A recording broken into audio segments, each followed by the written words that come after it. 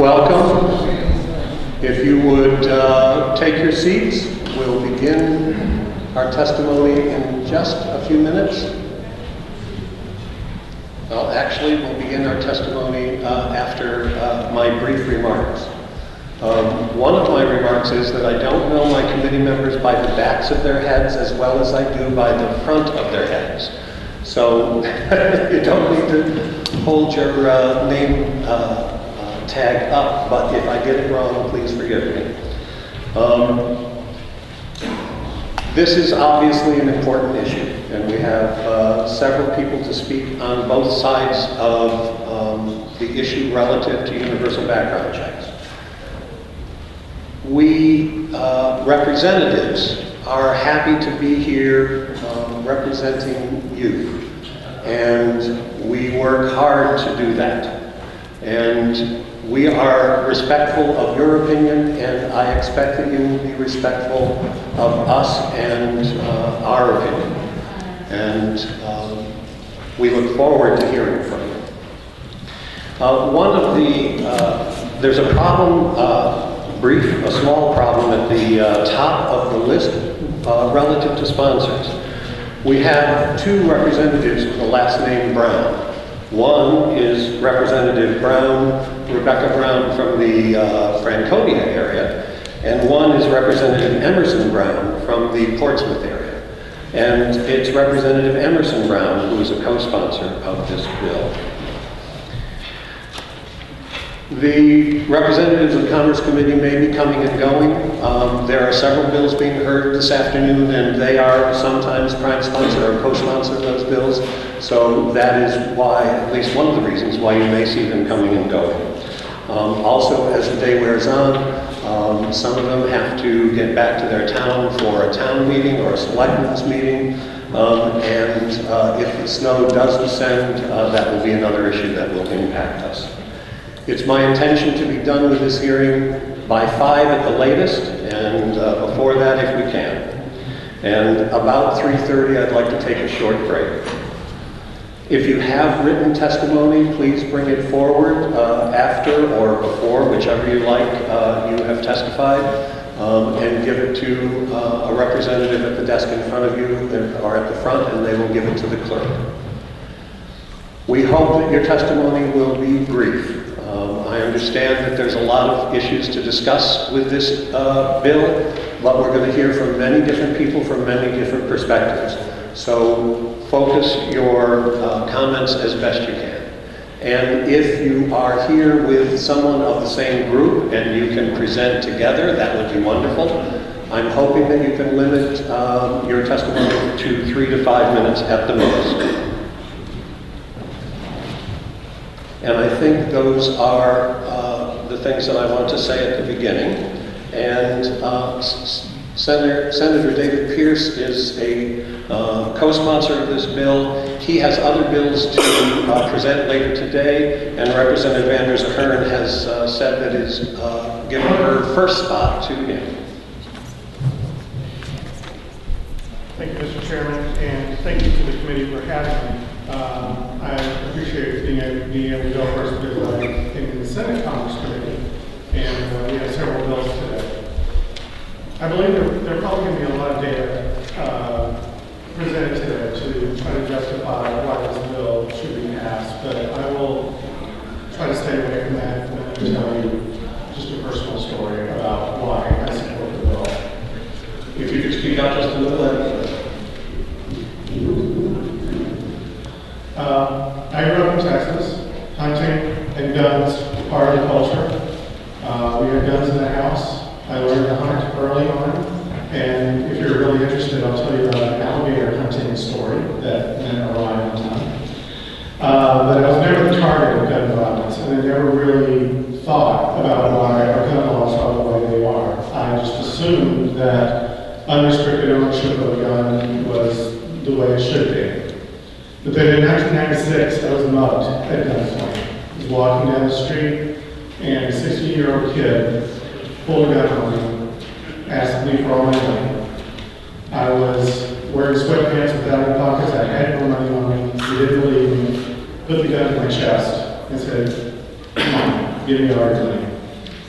Having a gun pointed up against your chest changes your perspective. Even though my background in DNA was hunting and guns, that really changed my perspective. So it created a conflict within me.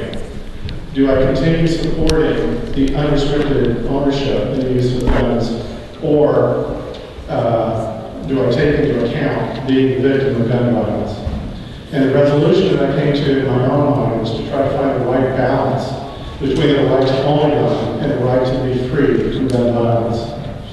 And I believe that that's a value that we all share, especially as legislators, is to honor the Constitution that guarantees our freedom from overreaching government power, while still balancing those constitutional rights to guarantee our freedom from someone else's abuse. And in fact, if you read Parkhurst Article 3 of the New Hampshire Constitution, it says almost precisely that. For instance, we have the right to say what we want, when we want to say, but we can't abuse the right to freedom of speech by yelling fire in a crowded theater. We have the right to vote, but we don't have the right to vote twice. We have the right to have a gun for self-defense, but we don't have the right to have a gun to commit murder. Because we all know that with the rights guaranteed by the Constitution come with responsibilities to exercise those rights, quote, to ensure the protection of others, as our state constitution says, I believe we have some work to do to ensure to having common sense laws for the sale of firearms in this state. We have more work to do to fight against the reality that just today, on this single day, dozens of Americans will be murdered, hundreds of others shot, and nearly 1,000 people robbed at gunpoint. We have more work to do because when I drop my kids off at school, I don't want to have to worry about their safety. And HB 1589 is the work that I believe this legislature must do. It is the common sense that has long been missing from our gun laws. It simply requires a background check for every firearm sale. It closes the gaping loophole that invites criminals, terrorists, and the violently mentally ill to purchase guns with no questions asked. The bill also has some very, I believe, important protections in it. In addition to the affirmative requirement, it exempts the transfer of firearms between immediate family members. It exempts law enforcement or corrections agencies. It exempts the United States Marshal, or member of the Armed Forces transfers. It exempts federally licensed gunsmiths who receive a firearm to work on. It excludes a common carrier, warehouseman, or other person engaged in the business of transportation or storage of a firearm. It excludes a person who acquired the firearm by operation of law pursuant to the death of the former owner of the firearm. And it excludes temporary transfers between spouses for the purposes of immediate self-defense that occur at an established shooting range authorized by the governing body of the jurisdiction. But another very important element of the bill that I insisted on having in the bill before I signed on to it was that it expressly prohibits the creation of a government registry of anyone who goes through the background check process and is able to purchase the firearm. Because I think a lot of people agree, in fact, the polling shows 90% of Granite Staters believe that closing these loopholes is the right thing to do. I think it is simply absurd to allow guns to be sold to felons or the dangerously mentally ill simply because some believe there are no responsibilities attached to the right to own a gun. The few minutes that it takes to complete a computerized check will certainly save lives. We owe it to ourselves and to our children to strike a fair balance between the Second Amendment and the right to be free from gun violence, because I believe support for the Second Amendment goes hand in hand with the responsibility of keeping guns out of the hands of criminals. I ask that we please thoughtfully consider House Bill 1589. Please read the state constitution's mandate that we balance rights and responsibilities. And please do what common sense requires. I urge you to pass House Bill 1589. Thank you. Thank you for your testimony. Questions for Senator Pierce? Senator Pierce, some people, we have obviously been getting a lot of emails on this issue, and some people say that criminals are going to get guns anyway. So why is this bill, which isn't going to affect criminals that much, before us? The background check law that we have on the books today, which says that any purchase going through a licensed firearms dealer has to conduct a background check. Those background checks have blocked the purchase of, I believe, 1.5 million firearms because the person attempting to purchase the gun had a criminal record or a record of violent mental illness or domestic abuse. And so the law works. If we close the loopholes in the law, I believe it will work even better. Because in response to that question, we have a choice. In order to keep guns out of the hands of criminals, do we allow the loopholes to continue to exist where they already get guns? Or do we close the loopholes, which make it even make it more difficult for convicted felons and the like to get guns? But also, I think there's a rhetorical response to it as well, because we all know that no law stops everything that we want to stop. If we know that the law against murder, for example, doesn't stop all murders, does that mean that we take the law against murder off the books? Of course not. But the fact that we can stop criminals from getting guns and using it and perpetrating gun violence and perpetuating this really strong culture of death and violence that we have because of this, I think is the right step to take. Thank you. Representative Williams. Thank you, Mr. Chairman.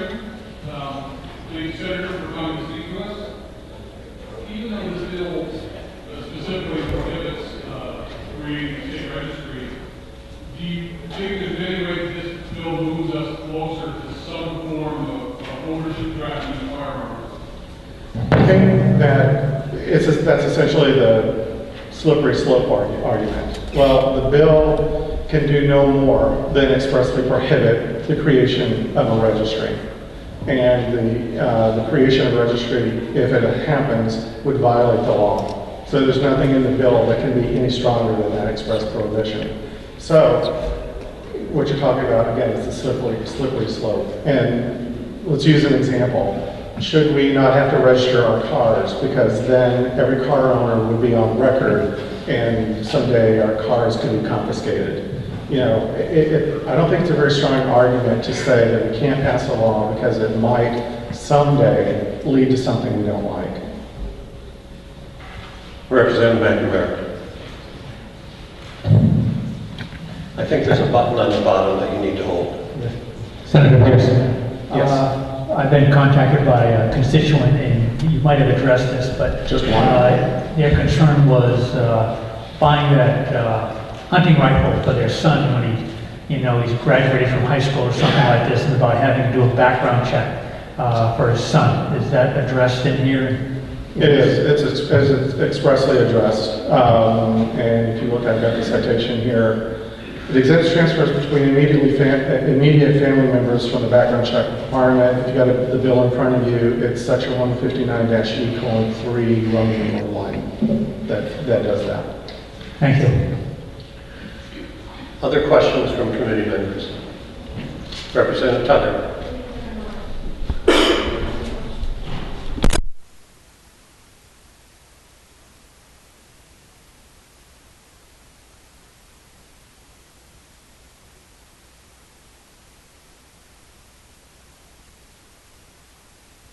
Thank you for taking my question. I noticed there's a fiscal note on this to the tune of $200,000 just for the first year alone in terms of implementing this bill. Do you have any indication as to how we're going to pay for that, or where in the budget we're going to get the money, because it continues on for the years to come? Right. I think if it's the will of the legislature to try to stop criminals from getting guns, I think it would be concomitant will of the legislature to find the funding for that. We have things that we put into law all the time that carry fiscal notes that represent new expenditure items in the budget. And if it is the will of the legislature and the people to put that into law, the legislature does find the money to do that, and it may have to exchange it with something else that that goes by the wayside. But it depends on if if background checks are what we want to do, I think we're going to do it. Representative Dean? Thank you, Speaker. Senator Pierce, the Second Amendment, don't background checks violate the Second Amendment? I've gotten a lot of those emails saying just a blank statement that they do. However, as you know, we've had background checks in federal law for over 20 years now, and many states have had background checks as well. And they've all been tested in the courts, both federal and state courts. They've always been upheld as constitutional.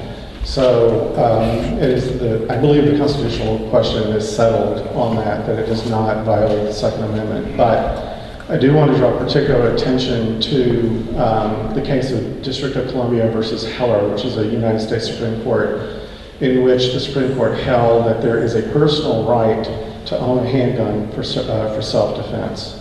But in that opinion, Justice, and I got the quote here, Justice Scalia said, the court's opinion should not be taken to cast doubt on long-standing prohibitions on the possession of firearms by felons or the mentally ill, laws forbidding the carrying of firearms in sensitive places such as schools and government buildings, or laws imposing conditions and qualifications on the commercial sale of firearms. And that's exactly what House Bill 1589 does. And so not only have the entire laws and the specific laws of background checks been tested and approved by the courts, but Justice Scalia's own statement shows that there is no room for finding those unconstitutional. Representative Rice.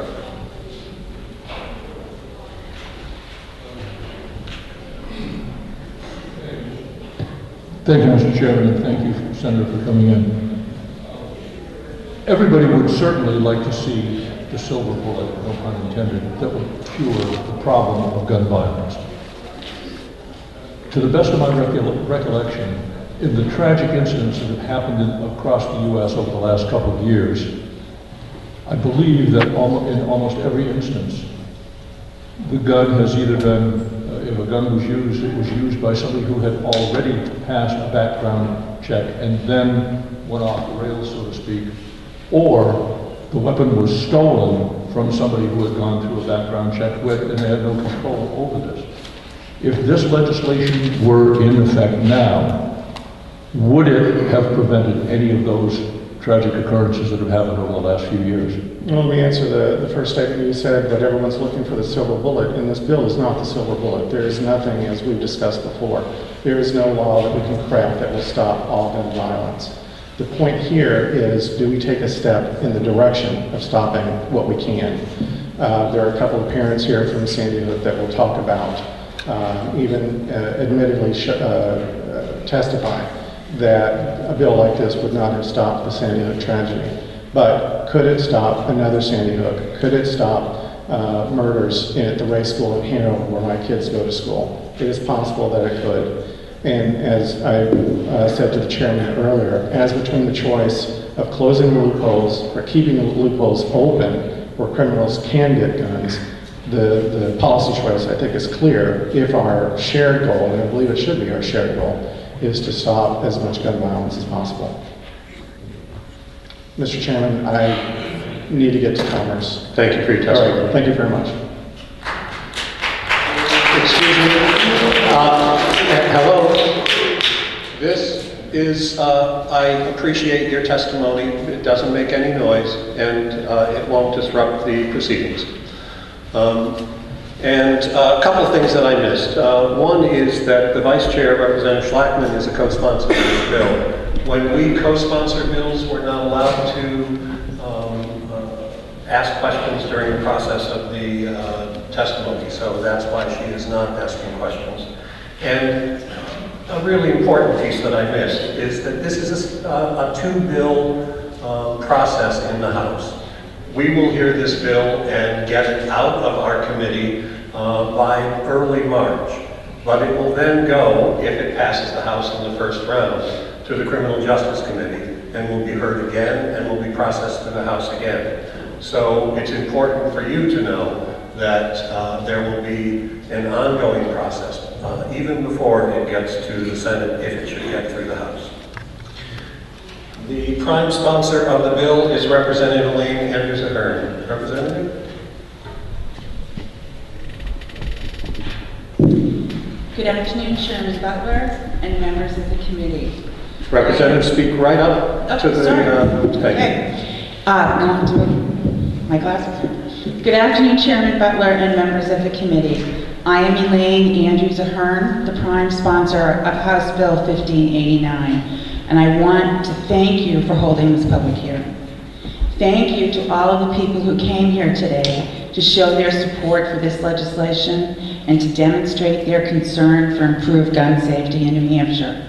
Thank you to Newcastle Promise, which encouraged me to introduce this bill, and thank you to all of our co-sponsors for their courage in tackling this very tough issue of gun violence. And I also want to thank my husband for coming with me today. Before I begin, I want to take a moment to recognize and especially thank two people who drove here from Newtown, Connecticut to be with us today. These are two members of Sandy Hook Promise, whose precious children were killed on December 14th of 2012 at Sandy Hook Elementary School. Mr. Mark Barden, father of 7-year-old Daniel Barden, and Mrs. Nicole Hockley, mother of 6-year-old Dylan Hockley. Their generosity of spirit and their commitment to ending the unspeakable gun violence in this country are quite humbling. And I believe that every person in this room admires their courage. Sandy Hook Promise is leading the way in helping all of us who care about these issues to work together with grace and dignity. Many people have come to speak today, so I intend to keep my statement very brief.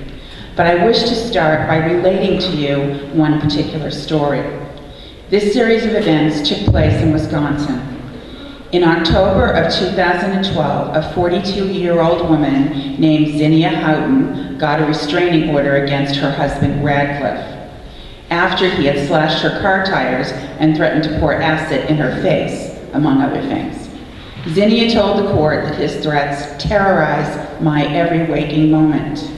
Because of the resulting restraining order, Radcliffe became ineligible to purchase a gun under federal law. Unfortunately, he found a way around that. He found a gun from a private seller on the internet who, unlike federally licensed dealers, was not legally required to run a background check on him. This background check's loophole is how Mr. Houghton was able to arrange to buy a handgun for $500 in the parking lot of a McDonald's just days after receiving a restraining order. On October 21st, he took that gun to the spa where his wife worked, and there Mr. Houghton opened fire on the spa's pedicure station. Law enforcement officers said that he kept firing until he had killed his wife, 2 women she worked with, and injured 4 other women before he killed himself.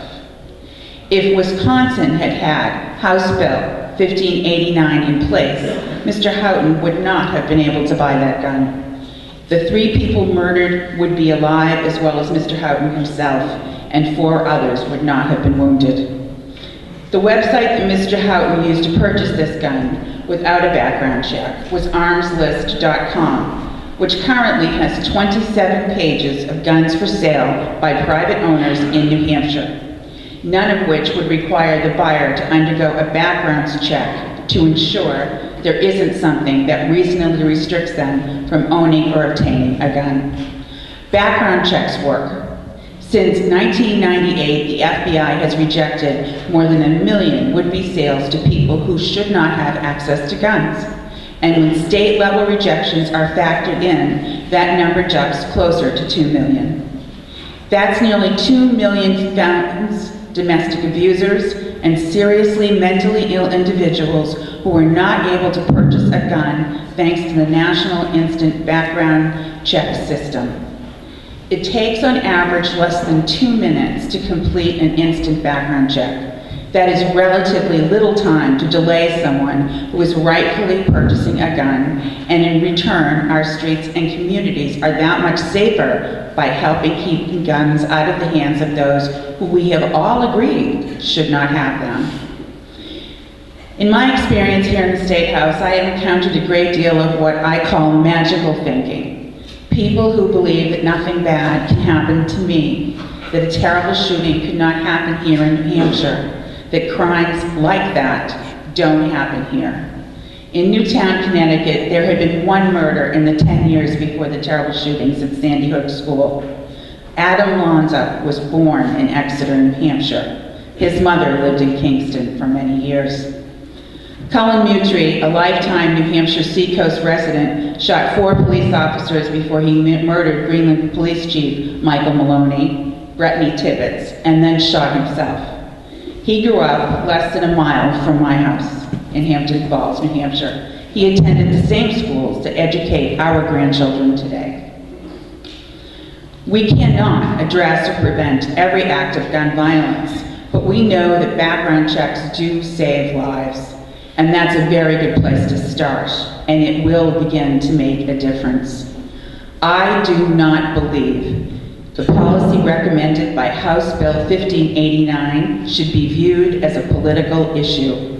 I believe that it is an issue of common sense and an issue of public health and safety for our communities. We want to ensure that people who are not supposed to purchase guns are less readily able to do so. I do not believe that this issue is the providence of one political party. I hope that this is one subject that can bring all of us together in a desire to protect the citizens of New Hampshire.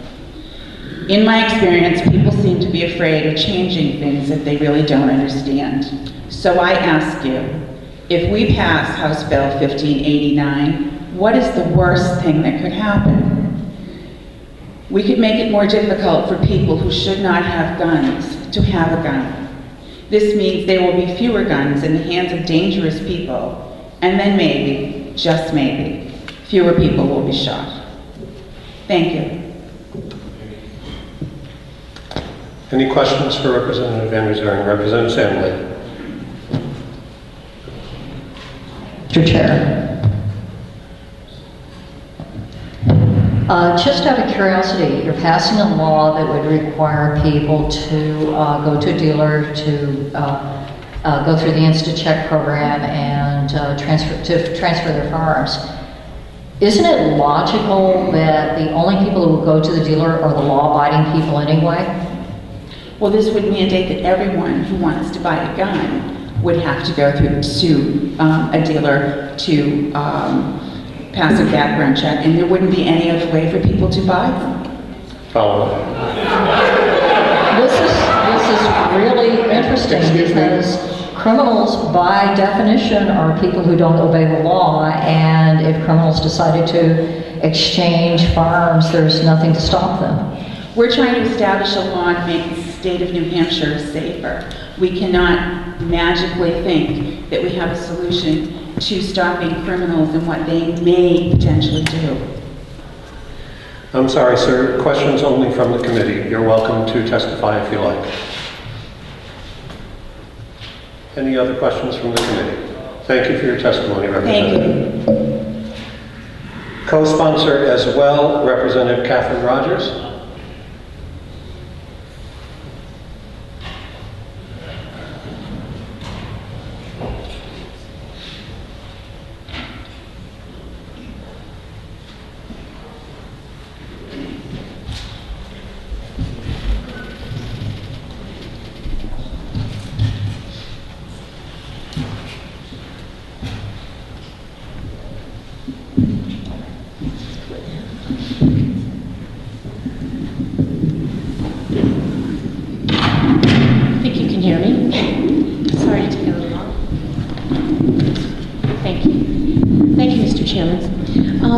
I'm going to speak very briefly. I gave to the chairman and members of the committee a rather lengthy memo speaking to some of the constitutional issues, because I know a lot of you have questions on that. I will preface it by saying I am not a constitutional scholar. I'm a mere criminal lawyer. But my suggestion to the chairman is that if you all have a great deal of constitutional questions, I know there are the Second Amendment, the 10th Amendment, and the Commerce Clause questions that you might have, that it might be advantageous for you to invite one of the constitutional law professors from the United School of Law to come and talk to you during a work session. This has been well litigated for over 200 years, the various issues involved, but that constitutional law professor might be able to answer your questions, or definitely will be able to answer your questions much better than I. But just for a brief overview, the U.S. Constitution specifies the enumerated powers of the federal government. These powers have been interpreted broadly so as to create a large potential overlap with state authority.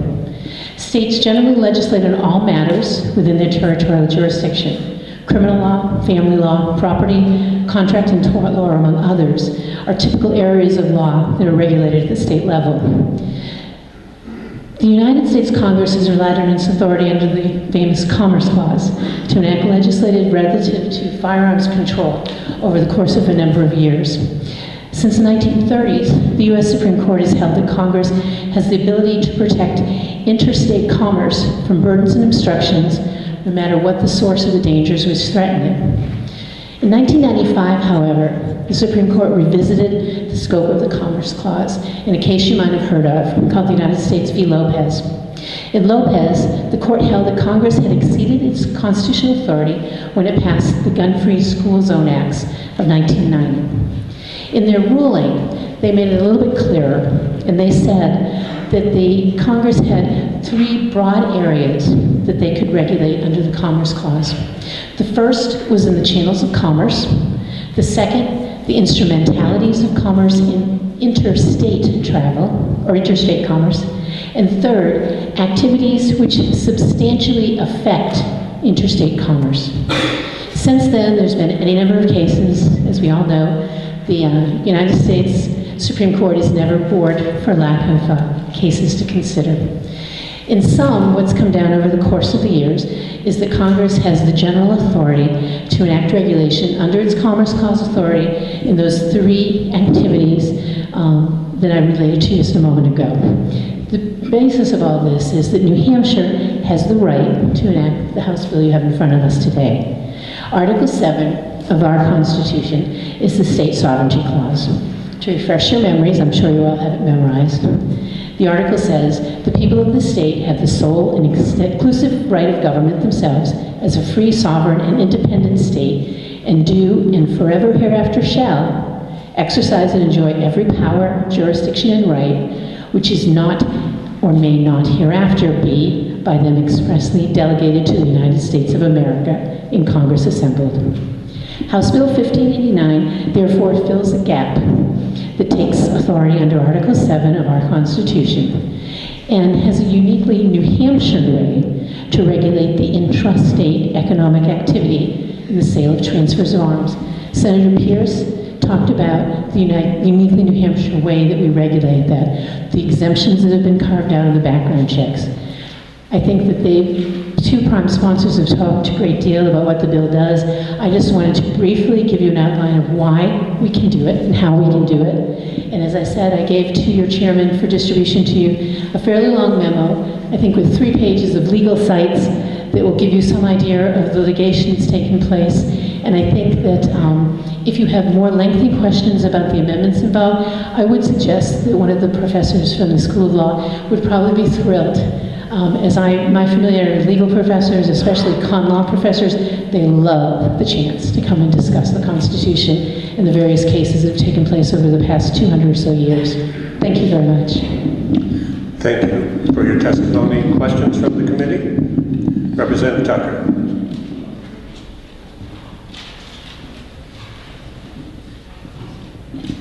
Thank you very much for taking my question. I've got a question for you, because in New Hampshire, our privacy issues are probably first and foremost of anything else. And I was just looking at page 5 of this, where it says nothing construes that there should be any type of registry. But my question is where's the prohibition of that happening? I don't see it anywhere in here. As I said, I think that would be better related to either Representative Andrews Hearn, or Senator Pierce as far as the registry is concerned. They've been more involved with that. So I'm not trying to evade your question. I would be glad to get the answer and get back to you, but I think they could probably answer it better. Sorry. I hate not to be able to answer your question, Representative Tucker. I'm sorry. Representative Sandblade. Thank you, Mr. Chair. One of the things that you said here was that this was a uniquely New Hampshire way of regulating firearm sales. The unusual thing about this piece of legislation is it looks very much like draft law from the Law Center to Prevent Gun Violence. It's run by the Joyce Foundation out of San Francisco. Perhaps you can explain to me how a California solution is uniquely suited to New Hampshire. I don't think a California solution is uniquely suited to New Hampshire. I think, as Senator Pierce said, what's unique to New Hampshire is the carve-out of allowing transfers within a family, transfers that are mentioned specifically in the exemptions, and I think that Senator Pierce asked when it was being drafted that those things be done. And I think Senator Pierce is uniquely New Hampshire. Thank you for your testimony. And the final co-sponsor to speak, Representative David Borden. Thank you, Mr. Chairman. Thank you, hardworking members of the Commerce Committee. Where we as a country have embedded in our Constitution the right to keep and bear arms, we know, and we've said that from the very beginning of our republic, that that does not apply to felons. I'm a gun owner. I was raised in a gun culture, which probably helped me become the best shot in the 87th Infantry Regiment of the 10th Mountain Division, where I was serving my country. I'm not sure how that really helped my status, but I was a good shot. When I was young, our local gun club emphasized gun safety above all else, and our leaders warned us about letting guns get into the wrong hands. Unfortunately, I was only a few feet away when a demented person assassinated Bobby Kennedy. It was brought home to me that we need to figure out ways that we can prevent that. No law-abiding gun owner should worry about this bill. In fact, we should encourage it. Each time a person breaks the law with their gun, it casts a stain on all gun owners. A friend who is a gun shop owner in New Hampshire has told me that the background check does no harm for him and only takes a few minutes, and he also expressed quietly that he was concerned that the law doesn't apply to every gun transfer. He says that at least twice the police have shown up while the gun prospective purchaser was waiting to arrest the prospective purchaser as a wanted felon. So that in a part answers the question raised by one of your colleagues. So thank you very much. I urge you to support this bill. It makes common sense. Thank you for your testimony. Questions of Representative Borden? Thank you, sir. And other representatives who are here to speak on this bill and in opposition, Representative Hole.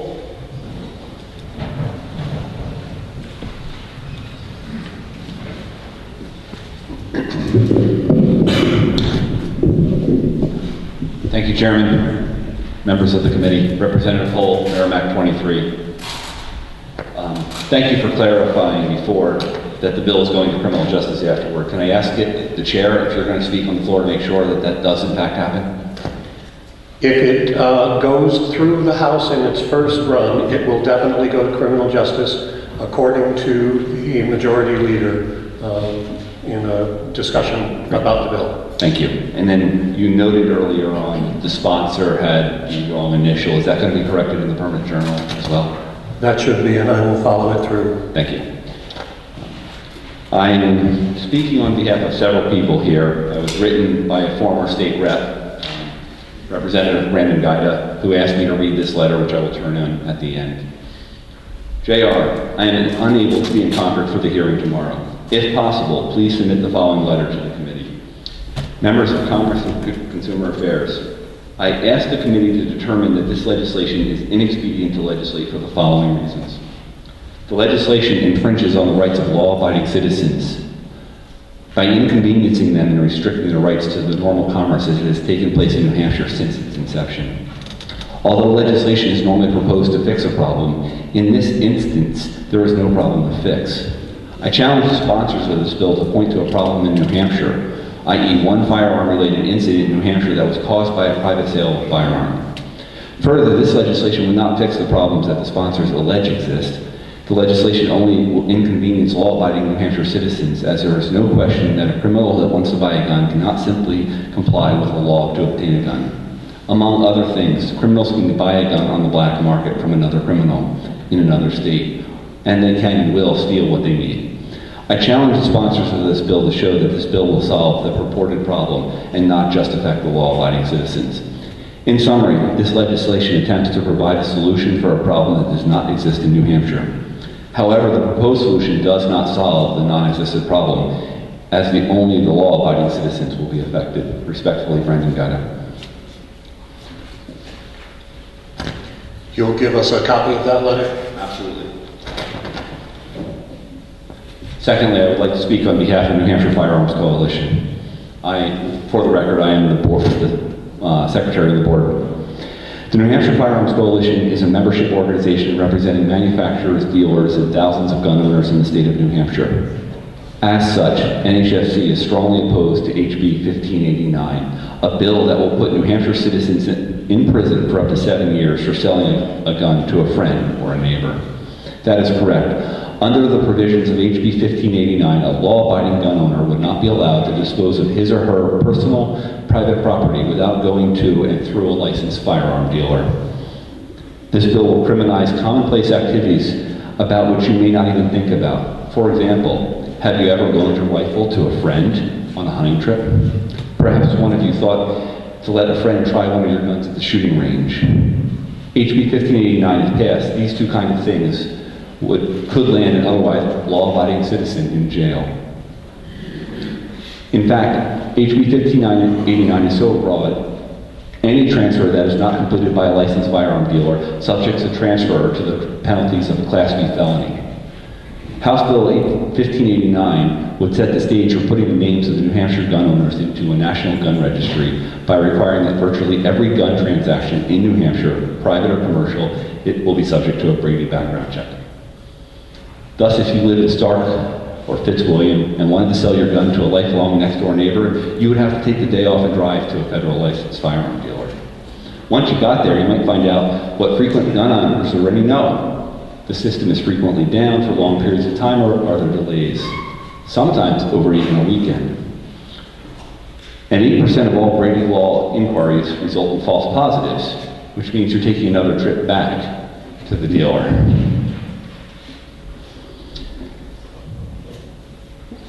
But that's not all. Recently, the BATF, Bureau of Alcohol, Tobacco, and Firearms, has gone into gun dealers in connection with its annual inspection and demanded to be allowed a copy of all the information from the dealer's bound book, ATF 4473 firearm transaction records, thus compiling a de facto gun registry. I'm going to take a break for a minute from this. And if a dealer ever closes shop, those books go back to the FBI. I think people need to be aware that those books are in fact the record of every gun transaction and becomes the National Gun Registry, and it needs to stop. Sorry, that was my parenthetical. So the drafters of House Bill 1589 claim that they prohibit a state or local firearms registry. Actually, the bill says the state shall not establish one. It doesn't say it prohibits one. Well, the BATF is not a state or local agency, it's a federal agency. And it doesn't consider a list of all the gun owners to be a registry, so you will be making New Hampshire residents part of this federal gun registry. I could go on, there's a lot more to this letter. I would ask you to read the letter fully. NHFC opposes this on all fronts, okay? Ask that you vote this bill inexpedient to legislate, okay? Because we don't need a New Hampshire gun registry. Thank you for your testimony. Lastly, I'm sorry. That's fine. I just want to note that I'm going to turn in the petitions from a bunch of people that were out in front of the State House on Sunday afternoon complaining about the fact that this is going on and had to work today, and they couldn't be here to testify. So I've got a stack of petitions signed, in addition to all the people who signed in opposing this bill that are opposed to this. We need to stop this in New Hampshire, okay? This will not save the lives. Thank you. Thank you. Will you take questions? Thank you. You say that friends who are hunting together or people who are on the shooting range together will not be legally allowed to transfer their weapon to be used at that time. But the way I read the bill says that it would allow such transfers to occur. As I read the bill, they can't loan that rifle to go with somebody else on a hunting trip, okay? That's a transfer. They can't loan, I'm sorry. They can't loan their rifle to a friend for their friend to use on a hunting trip.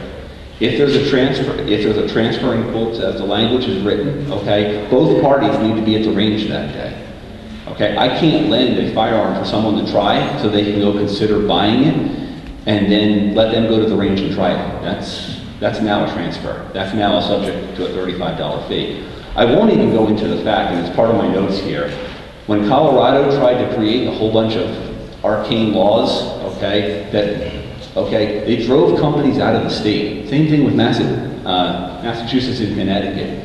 We have a strong firearms tradition. We have a lot of manufacturers here. In fact, 6 Hour in Exeter is a big company. Ruger, another big company. These employ thousands of people. The National Shooting Sporting Foundation believes that there's 5,000 jobs in the state of New Hampshire, and we're willing to risk that over this. This is a bad idea. It's a bad idea on multiple fronts. It's a bad idea because it's a gun registry and sets in place for that to happen. It's a bad idea because it starts to take away the jobs from the people who actually work in the state. Your response clarified my question. Thank you. Other questions from the committee? Thank you for your testimony.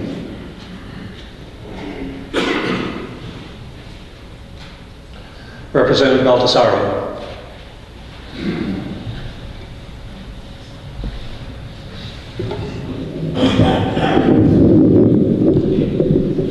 Thank you, Mr. Chairman. Fellow representatives, for the record, Representative Al Baldassarre, Rockingham County, District 5, which is Londonderry. I come here today in order to speak to, hopefully, for you all to vote to RTL this bill. This bill is basically a feel-good bill. I heard the sponsor earlier talk about, well, it's not politics, it's not political. When I look at the bill, I don't see any Republicans on it, unless I'm missing something. So that tells me it's a one-sided bill. My concerns with this bill here, if you take a look at the FBI statistics, assault rifles are not the issue here, or weapons. Last year, a total of 12,000, this is in 2011, I should say, when I say last year, 12,664 people were murdered. Hammers were used 496 times. Knives were used 1,694 times. Fists and feet were used 728 times. Rifles were used only 323 times. I ask you, is this a feel-good bill? What happened in Sandy Hook? God bless them kids there, that's a shame that it happened. Should have never happened. But this here law would never, ever in a million years correct what went on over there. This bill goes after law-abiding citizens. We shouldn't be doing that. If anything, I bet you Republicans would team up with these Democrats on this bill and say, let's go after the criminals.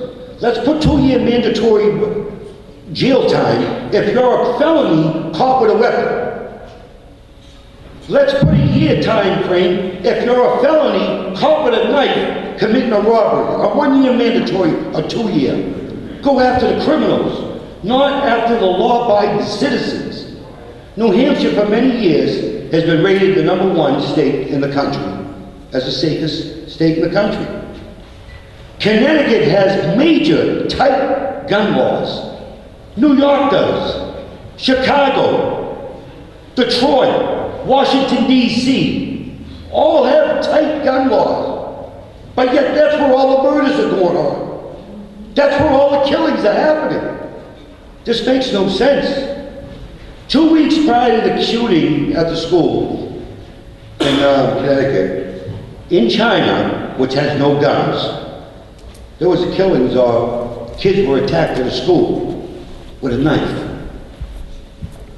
A couple of days before that, at a daycare center in China that has no guns now, with a hatchet.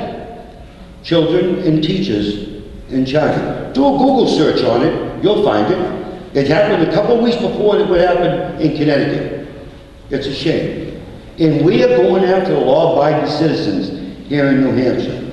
Now, after reading the bill, this is a jobs bill. I understand my friends on the left want to put people to work. There's certain people that get a job out of this bill. If you look at the costs of the state. If you look at some of the comments in here also, private firearm sales are a significant public safety concern. Well, no kidding. We're all concerned with that. But the problem's not here in New Hampshire. The problem is in other states. Here in New Hampshire, we allow people to protect themselves wherever they have the right to be. You can't do that in a lot of states. Naturally, our crime is down. I'm asking you all today to definitely take a look at this and maybe look at stiffer penalties. Go after criminals. Go after them people there that are causing the crime. Go after the ones that our recidivization under SB 500 did not work. Because many of them are going back to jail. Yeah, we saved some at the cost of the taxpayer. But many went back to jail. Go after them. Do the 3 strikes, you're out. Put the criminals in jail, and I guarantee we won't have any other problems in New Hampshire. Thank you. Thank you for your testimony. Questions for Representative Baldessaro, Representative Sandlin? Thank you, Mr. Chairman, and thank you, Representative. I have one question for you, and that is that since the transfer of firearms to felons and other classes is already forbidden by 18 U.S. Code 922 and RSA 159:7, what need is there for this law? Well, that's a good question. Apparently, I would think maybe once it goes to criminal law, they'll figure it out because they're able to read the law. And I'm sure, God bless the sponsors, they mean well. But you know, it's a feel-good. The law's already in place, it's working. The law is already in place for transferring weapons. If I wanted to sell to my cousin or a friend, you have to know that person. The law's already there. We're gonna fix something that's not broken here in New Hampshire. I hope the sponsors take a look and realize Live Free or Die State is not Detroit, it's not Connecticut, not Washington, D.C. And let's ITL this bill. Other questions for Representative Baldessaro? Thank you for your testimony. Is Representative Christensen here?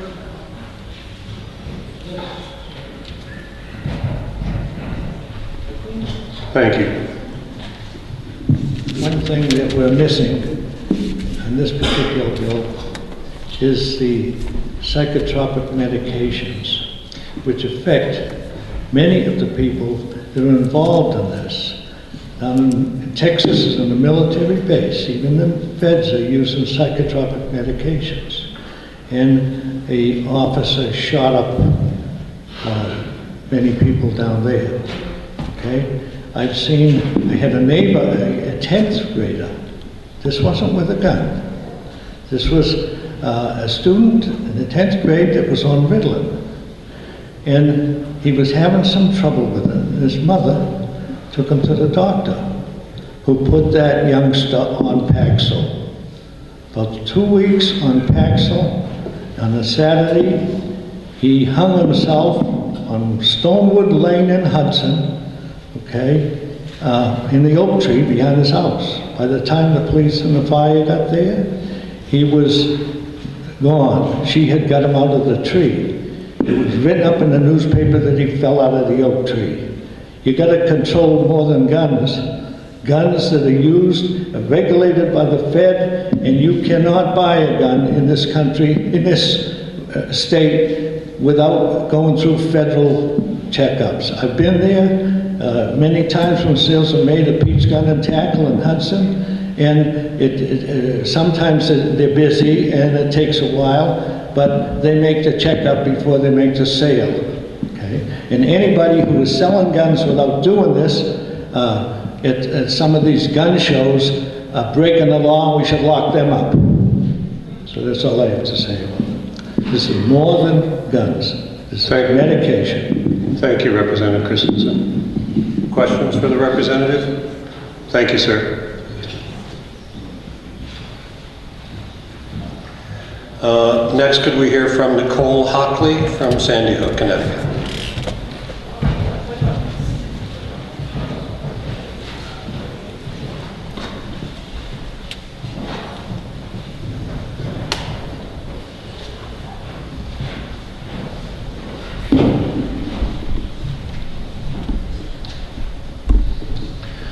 Thank you for coming, Ms. Hockley. Thank you very much for having me. Just over 1 year ago, on December 14th, 2012, my husband Ian and I lost our beautiful 6-year-old son Dylan, killed in his first grade classroom at Sandy Hook Elementary School. Our older son Jake, who was also at the school that day, lost his beloved little brother. And overall, 26 families from Newtown had their worst nightmares become reality, and an entire community and country felt the impact. So why am I here today? And what do I hope to do? Well, it's to support this House bill.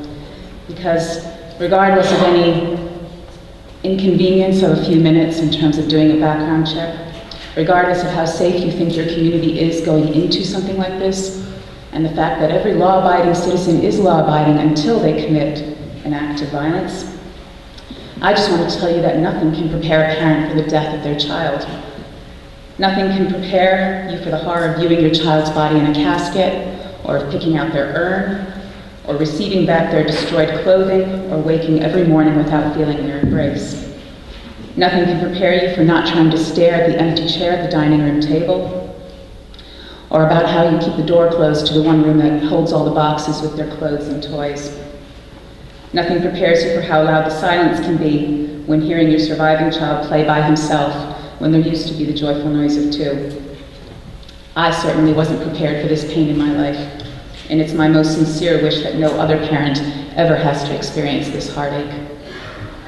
The day before Dylan was killed, on 12/13, I was just another person, another mom who really knew nothing about gun violence, politics, lobbying, activism, or how to create social change. I was like so many other people, part of the silent majority in this country. I would hear about tragic acts of violence in the news, think how awful it was, and then look away and return to my busy daily life. And while I'll always remain a mom to both Dylan and Jake, my role in life forever changed after 12/14. I can never look away now. I'm now committed to my work with Sandy Hook Promise and its mission to reduce the causes of gun violence and save lives. I promise to do all I can to make sure that no other parent and no other family has to go what I'm going through, what the other families of Sandy Hook are going through, and what more than 12,000 families are currently going through as a result of gun violence, excluding suicide, just since 12/14. And that's a death toll that continues to increase every day. So I want to thank you for allowing me to speak here today in support of House Bill 1589. This bill could very well spare New Hampshire families unimaginable heartache and pain, and its passage will save lives without interfering with Second Amendment rights. In the absence of federal legislation, it's important to explore all reasonable options within our states and communities to help prevent and reduce gun violence. If there's more that we can do to keep guns out of the hands of those who shouldn't have them, convicted criminals, domestic abusers, and those whose mental illness makes them dangerous to themselves or others, it's just common sense to take those steps.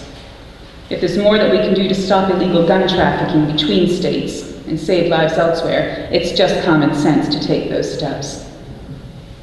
House Bill 1589 will have no impact on the vast majority of gun owners and purchasers who are responsible, law-abiding citizens. It will have no impact on constitutional rights. It will still allow for transactions between family members, but will ensure that background checks are provided for private sales through federally licensed dealers. And with 90% of New Hampshire constituents supporting background checks, it's a great place to start. If taking these sensible steps can help save lives in the future, then you need to take them. Because who is against not saving a life? This is really special to us because New Hampshire is our neighbor. And it is well known that people from states like Connecticut that have closed the background check loophole system come to New Hampshire to buy guns. This law would not have stopped the deranged young man who murdered my son, but it will save, could very well save, someone else's son or daughter or mother or father. And I'll repeat, background checks did not save Dylan's life. Many of the laws being considered in our country may not have saved him, Connecticut already had strong gun laws, and a shooter was still able to take 26 lives from us. But that will not stop parents like Mark and I from advocating for stronger background checks and sensible solutions that will prevent gun violence and help save the lives of others. Just because we couldn't save our children is no reason not to try and save yours. Because we know the price of inaction. Every day of inaction means more lives are lost. We know that this is not just a suburban problem or an urban problem. It is a nationwide problem. It is all our problem, and it's up to all of us to help solve, state by state. As a parent to 9-year-old Jake, I feel it's my duty to protect him, his friends, and all our children from this kind of violence. But as a parent to Dylan, it's for Dylan and the other children that die everywhere that compel me to work and speak out every day, so that their deaths will be remembered as what drove us to finally work side by side in order to do what's right. We simply cannot be a people that tolerate this level of violence. We cannot be a people that turn away from the issue because it's too sad, or too hard, or too confrontational, or too political. We're just parents, advocating on behalf of our children like all parents do. And it doesn't matter whether I'm a gun owner or not, or whether I'm a Republican or a Democrat. I'm weary of the constant fighting between gun control and gun freedom. As a people, why can't we focus less on our differences and more on our similarities? We love our children, and that common bond we all share is what must compel us to find common ground and sensible solutions to save lives. Because if even one more child can be saved, isn't it our moral obligation to do that? If the price of inaction is the death of just one more child, how can we just sit by? What happened in Newtown can happen anywhere. No community is immune. I'm no different from any of you, and any one of you could be in my position. And that's why it's important to make meaningful changes now. So please support House Bill 1589 and help keep guns out of the hands of people who should not have them. Explore all the sensible solutions that will help prevent gun violence in New Hampshire. And as one of the previous speakers said, perhaps there should be stronger enforcement laws if a felon is found with a firearm. I'm all for that personally.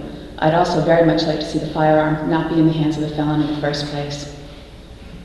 Don't wait until it happens in your community before taking action. Don't look away and risk having our tragedy become yours. Thank you. Thank you for your testimony. Excuse me. Thank you. Questions? Thank you. Questions for Ms. Hoffman? Thank you very much. Thank you.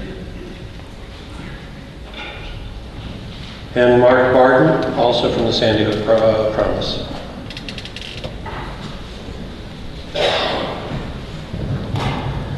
The next three speakers will be Kevin Bloom, James Demers, and Caitlin Rollo, if you would begin to prepare. Thank you, Mr. Barton, for coming. Thank you, Mr. Chairman, and thank you, members of the committee, and thank you, all of you, for being here to hear these remarks on this very important issue. My name is Mark Barton, and just over a year ago, on December 14th, 2012, every parent's worst nightmare became a horrible reality for me.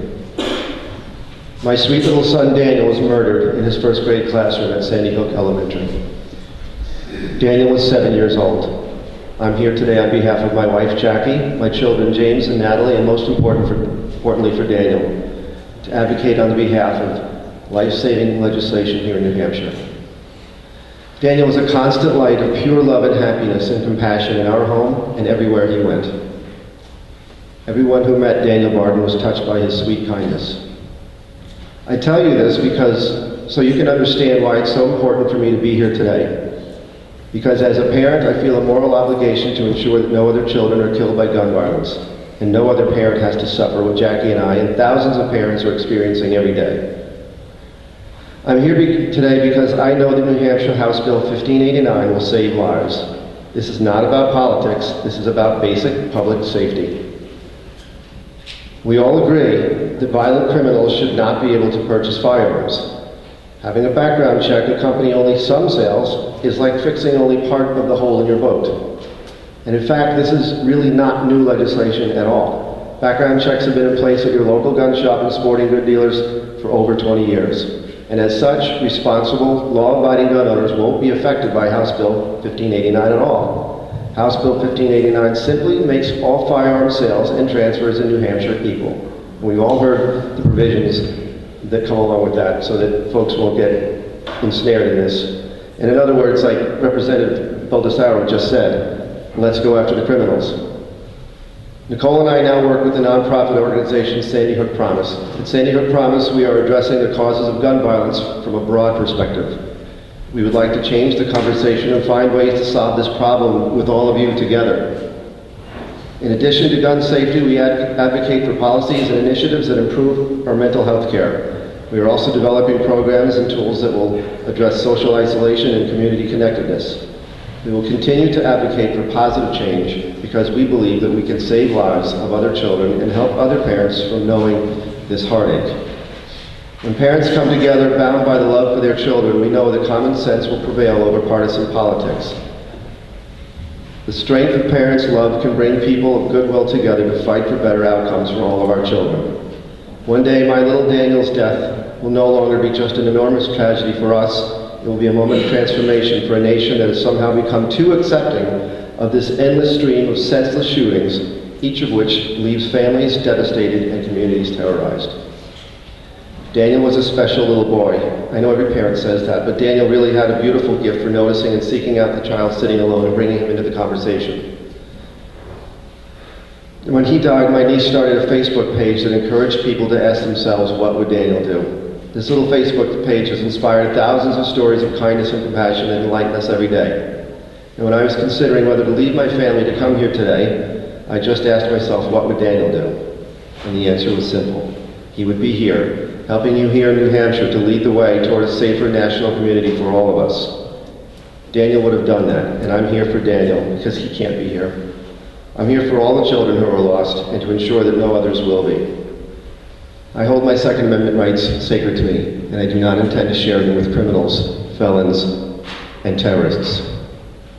Thank you very much. Thank you for your testimony. Questions of Mr. Varden? Thank you very much for coming. Kevin Bloom, are you here? Great, we meet again. Yes. Thank you, Mr. Chair, members of the committee. I'll be very brief, as I realize there are many people that want to speak after me. And just a brief response to some of Senator Pierce's comments. 1996, when Senator Pierce was confronted by a 16-year-old mugger, it was unlawful to sell a handgun to a child. Armed robbery is also illegal. It's also a crime to sell a gun to a felon, as other people have pointed out. It's unlawful to commit murder. Now, essentially what this bill is doing, it's asking the federal government to safeguard our privacy, the privacy of everyone in New Hampshire. A federal government that has sold guns to Mexican drug cartels that resulted in the murder of many people. Also, a federal government that we have trusted not to read our mail, to read our email, to listen to our phone calls, and collect data about us constantly. I think it's very misguided to trust the federal government to do anything of the sort. I'm sorry about the murders at Sandy Hook, and I appreciate the sentiment that people would want to assure that no child is ever killed by a gun again. However, as it's been admitted, this bill would not have done that. Also, last year, 1,400 children died in swimming pools. Their deaths are equally tragic, but we cannot solve that problem by federal legislation either, or submitting people who want to buy pools to a criminal gun check. Thank you. Mr. Bloom, this is not federal legislation. This will be state legislation if it were to pass. But federal gun checks the checks are submitted to the federal. Understood. Questions for Mr. Bloom? Thank you. Mr. Demers?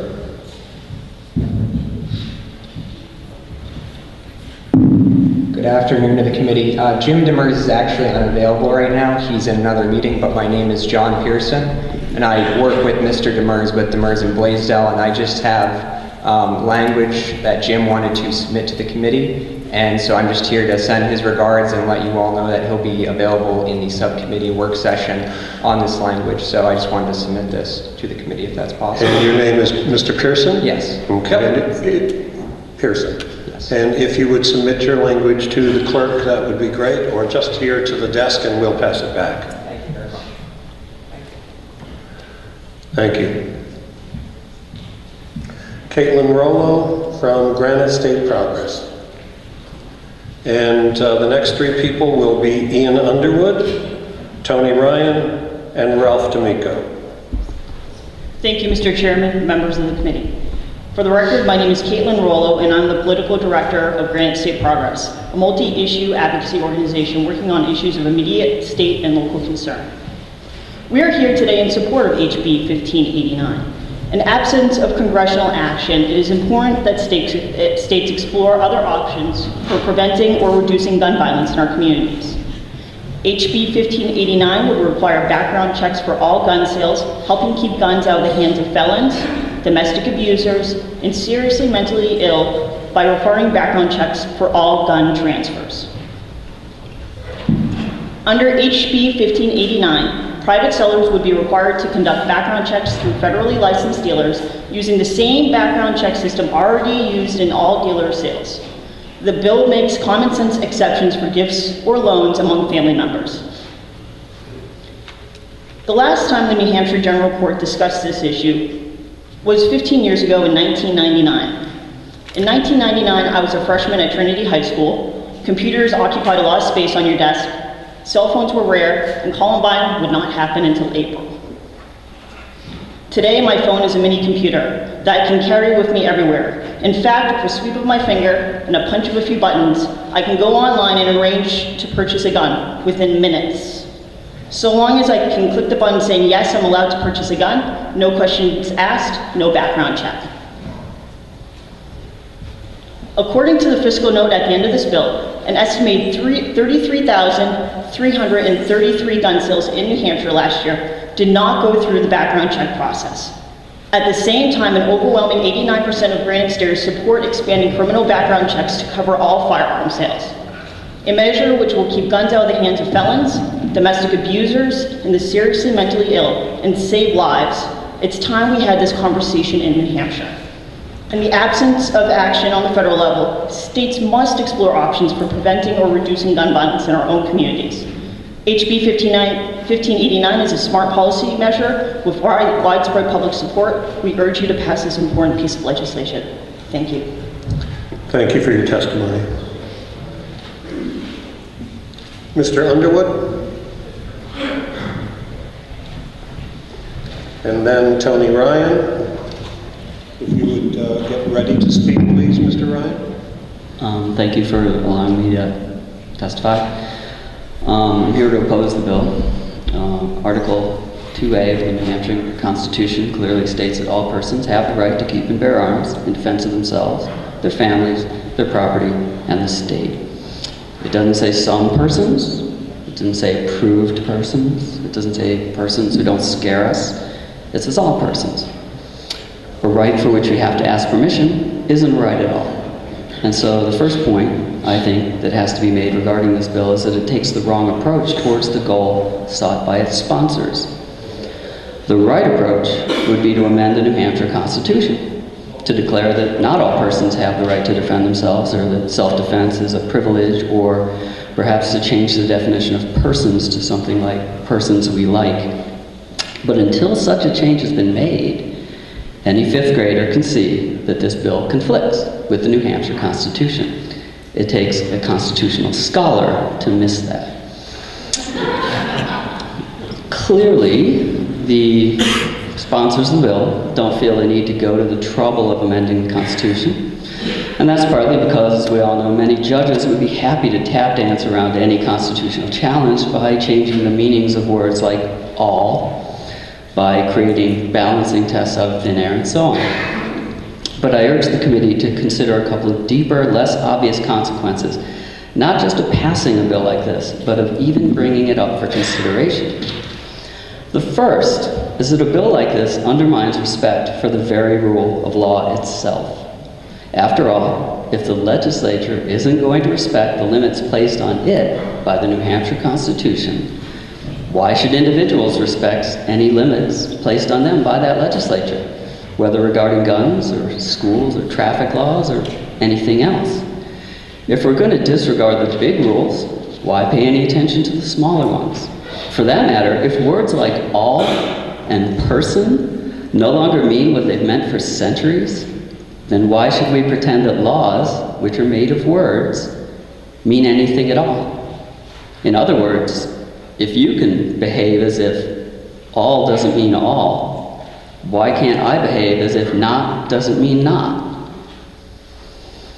The second thing is that one of the things that all persons have the right to defend themselves against is their own government. When, in the words of Article 10, the ends of government are perverted, the people have not just the right, but the duty to reform or replace that government, something that might require the use of force. It's for this reason that an explicit right of revolution is recognized by the New Hampshire Constitution. And it's for this reason that it is absurd to give a government you may someday have to fight any say at all over what arms you have. And this bill does pervert the ends of government by seeking to force people to make this choice. You can be free, or you can obey the law, but not both. So the great irony here is that the very existence of this bill and others like it is the strongest argument for why, even if passed, they should simply be ignored, even though that would make felons out of people who are harming no one, but who simply decline to let the fears of a few undermine the freedom of all. Thank you for allowing me to speak. Thank you for your testimony. Representative McNamara.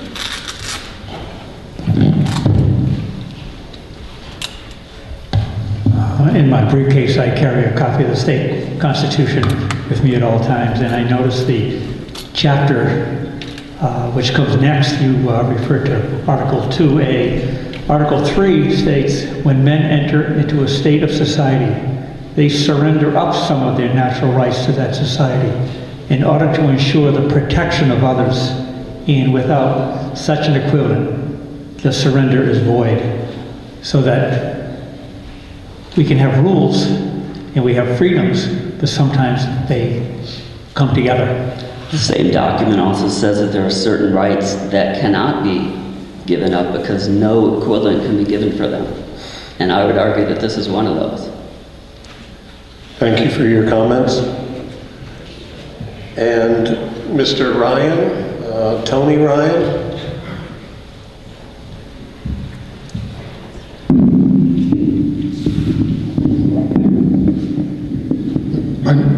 Excuse me. My name, Mr. Chairman, members of the committee, my name is Tony Ryan. I'm from Lyme, New Hampshire.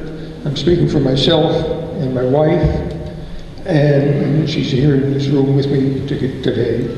I'm also speaking as a 7-year, 20-plus year former police officer, and I was a chief of police in a small town of Lyme for 7 years. We wish to register our strongest objection to House Bill 1589, which would require all transfers of firearms to be processed through a federally licensed dealer. While this bill purports to prevent undesirables from acquiring firearms, it does so through a process which is designed to track the movement and the possession of these arms only by those law-abiding enough to submit to the requirements of this bill. This is de facto gun registration. It is well known that registration, even when put into place by increments, eventually devolves to confiscation. It's not lost on us that this bill, like others designed to make legal possession of firearms more difficult and eventually impossible, comes in response to a number of horrible mass killings by deranged individuals. It's equally apparent to us, and hopefully to you as well, that possession of the firearms involved in every one of these incidents would not have been prevented by the measures which HB 1589 proposes. This is purely an anti-gun bill which seizes opportunistically on these unfortunate tragedies. We urge you to vote this bill inexpedient to legislate. Thank you for your comments. I have one more comment I'd like to make, and I really hesitate to make it, debated within myself whether I should. And I certainly do not mean to diminish the horror of the Sandy Hook tragedies, but I do question the appropriateness of citizens of another state testifying against a New Hampshire bill. Excuse me. Thank you. It is possible for anyone to testify in front of the committee if they have an interest in a bill, whether they live here or elsewhere. And that has occurred in the past and will in the future. Thank you. If you have any further questions? Thank you. Any questions? Thank you. Thank you.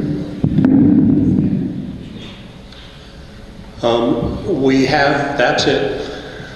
We have lots of interest and passion relative to these issues, but please do not applaud. And if you need to give a positive comment or applause, you can do it silently like that. After Ralph D'Amico, or D'Amico, I'm not sure how to say your last name, testifies, then we will have Reverend Carla Bailey, Jack Kimball, and Stephen Stefanik. Thank you. Mr. Chair, members of the committee, thank you for having this hearing today and giving us all the opportunity to render our opinions. For the record, my name is Ralph D'Amico. I own Riley's Sports Shop. I'm a firearms dealer, have been a firearms dealer for 20 some odd years. I've worked at Riley's for 40 years, and Riley's has been in business 60 years. I have nothing short of a tremendous amount of experience in the area of firearms law. I'd like to consider myself somewhat of an expert in terms of the law as it applies to sales. I'm opposed to this bill on a couple of levels. It's been brought up on several occasions that do you actually suppose that someone intent on committing mayhem with a firearm is either going to go through a background check or will not seek that firearm somewhere else? I've been studying rather intensely the firearms FBI Uniform Crime Report. It's not called the FBI Crime Report anymore, it's a Uniform Crime Report. Statistically, this country is on a 16-year decline in violent crime. It's hard to believe because what we see in the media every day would suggest otherwise. It is, however, true, with the exception of a few states. Under the state law in this state, you cannot transfer a handgun to anyone who is not personally known to you. Implied in that law is the fact that if you personally know someone, that they are of good character. You are held to that standard.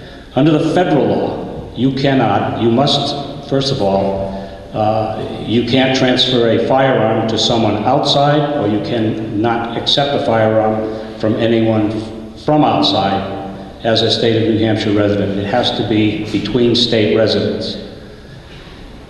Under the federal law, it says that it is illegal for anyone to transfer a firearm to a prohibited person, and there are 9 classifications of prohibited person on the 4473 form that I will submit to the committee.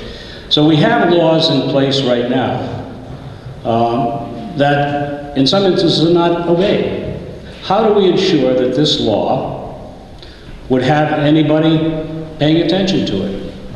I submit to you that the road to hell is paved with good intentions. We may want a little bit of security by giving up a little bit of freedom, and we're not going to get it. Now, as I understand it, Sandy Hook, the state of Connecticut, has a safe storage law. And as I understand it, that safe storage law did not prevent Mr. Lanza from wreaking that unspeakable tragedy on these poor people from the state of Connecticut.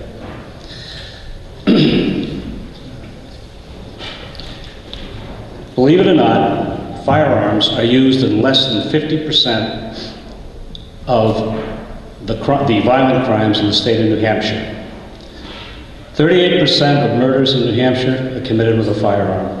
All the rest, other means. robberies, 25% of robberies in New Hampshire are committed with a firearm. All the others, other means. Aggravated assault. 17.6% of aggravated assaults are committed using a firearm. Everything else, other means. What I'm trying to say is that one crime is probably too much. However, we cannot insulate ourselves from reality. The reality is there are those people out there every day who will have no regard for you, no regard for the law. If everyone were to abide by the law, I would think that this would be ideal.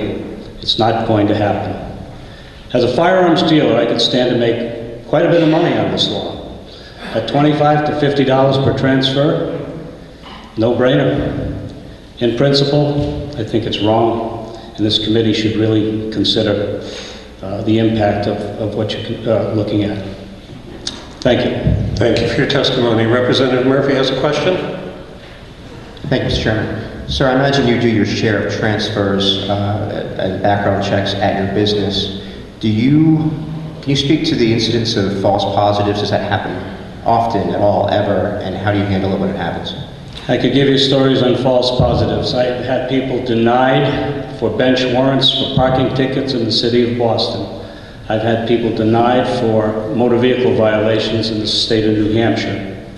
On the state level, we're fortunate to have a very efficient system, thanks to New Hampshire State Police, whereby records can be cleared up with a simple inquiry. On the federal level, it's almost impossible. There are false positives. There are people who 25, 30 years ago pled to some charge because their court-appointed attorneys said to do that, not realizing the implications were felonious in the future and cannot get out from under the system. So there are false positives.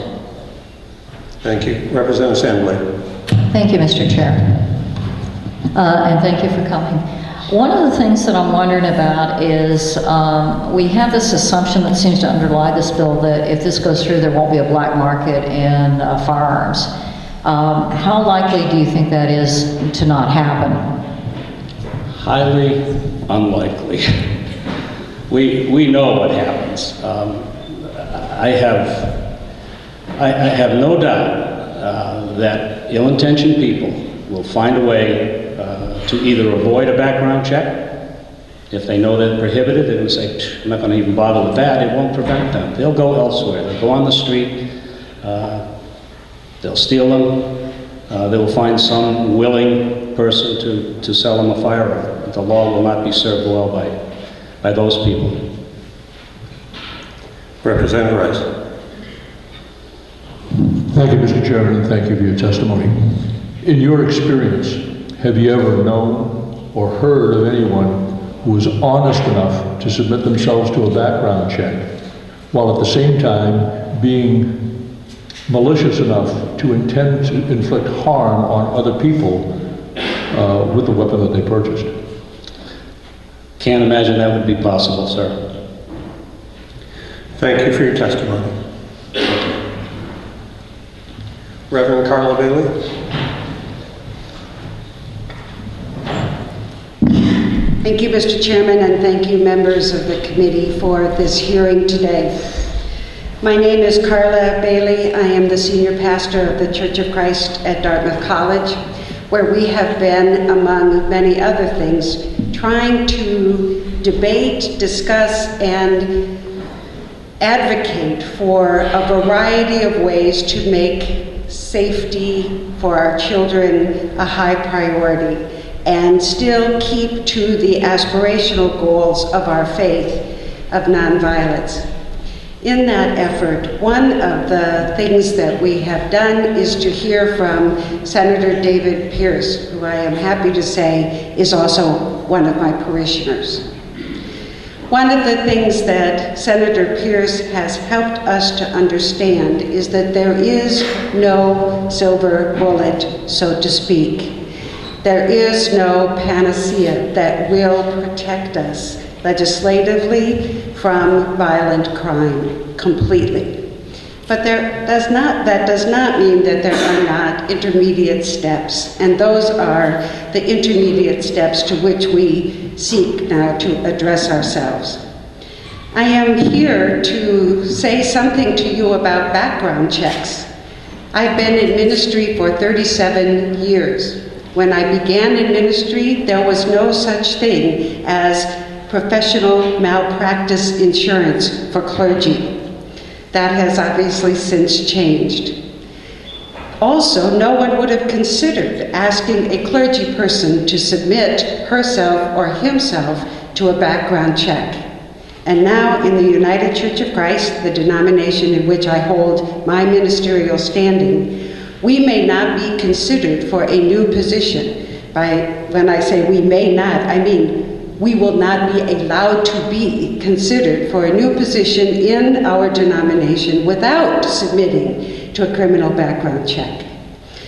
We have a whole series of changes that we're dealing with in our culture, helping us to understand how difficult it is to protect people who are vulnerable. At first, the idea of a criminal background check of me gave me great offense. How dare they? But I have to tell you, if this protects a child in some other congregation, then I will submit myself to the slight indignity that a background check might impose.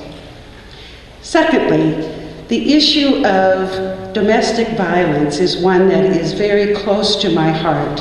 And we have not spent a great deal of time talking about that in this hearing today.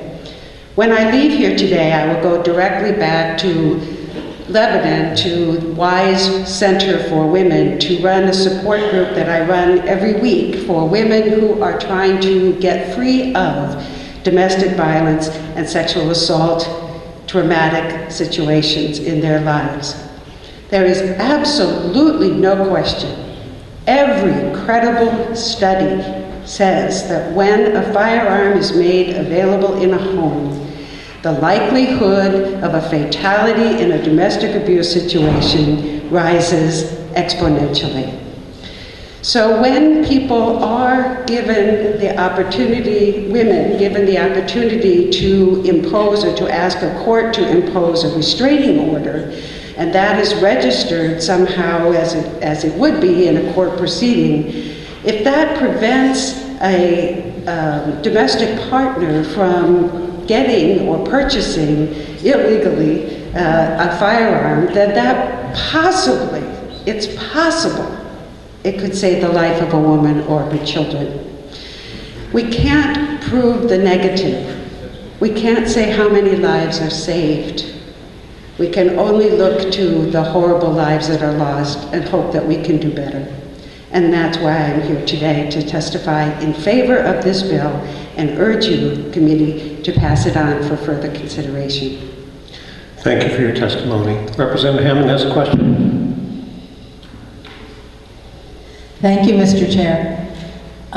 Would you believe, Reverend, that I had to do a background check one time so that I could teach Sunday school? Right.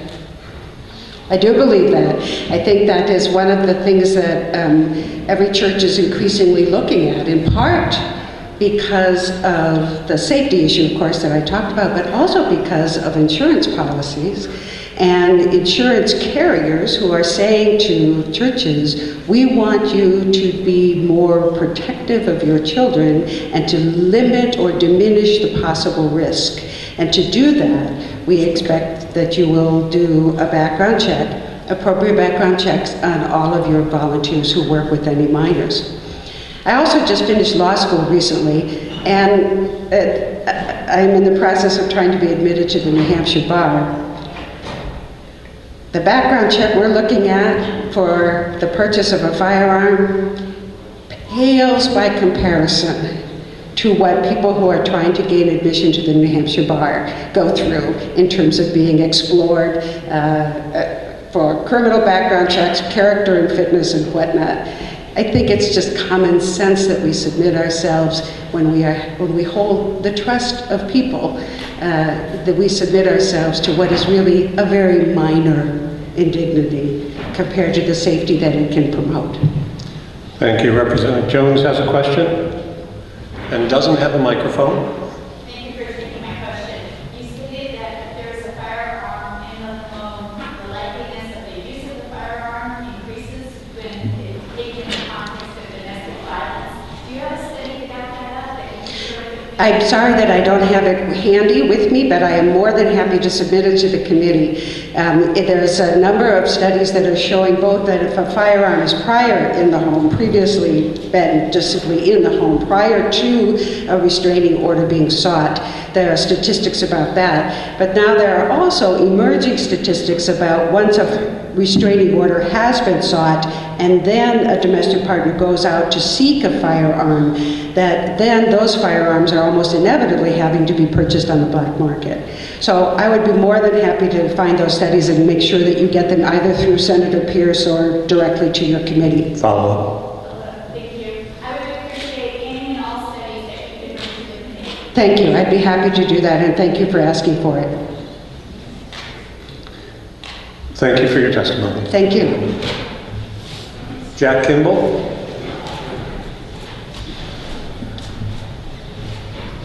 And if you could make it 3 minutes instead of 5, we would appreciate it. Jeez, I can't believe that. My name's Jack Kimball. I'm from Dover, New Hampshire, and I stand before you opposed to this bill. It's an outrageous bill.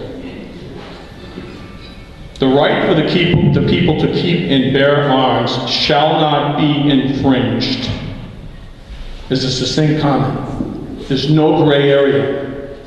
It is what it is. It means what it says.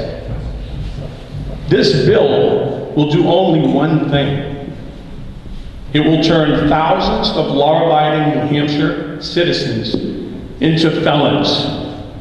Because I don't intend to comply with this bill, and I will guarantee you that many of the others in this room, if this bill ever should pass, will not comply. And we are law-abiding, tax-paying citizens. Should we go to prison for 7 years?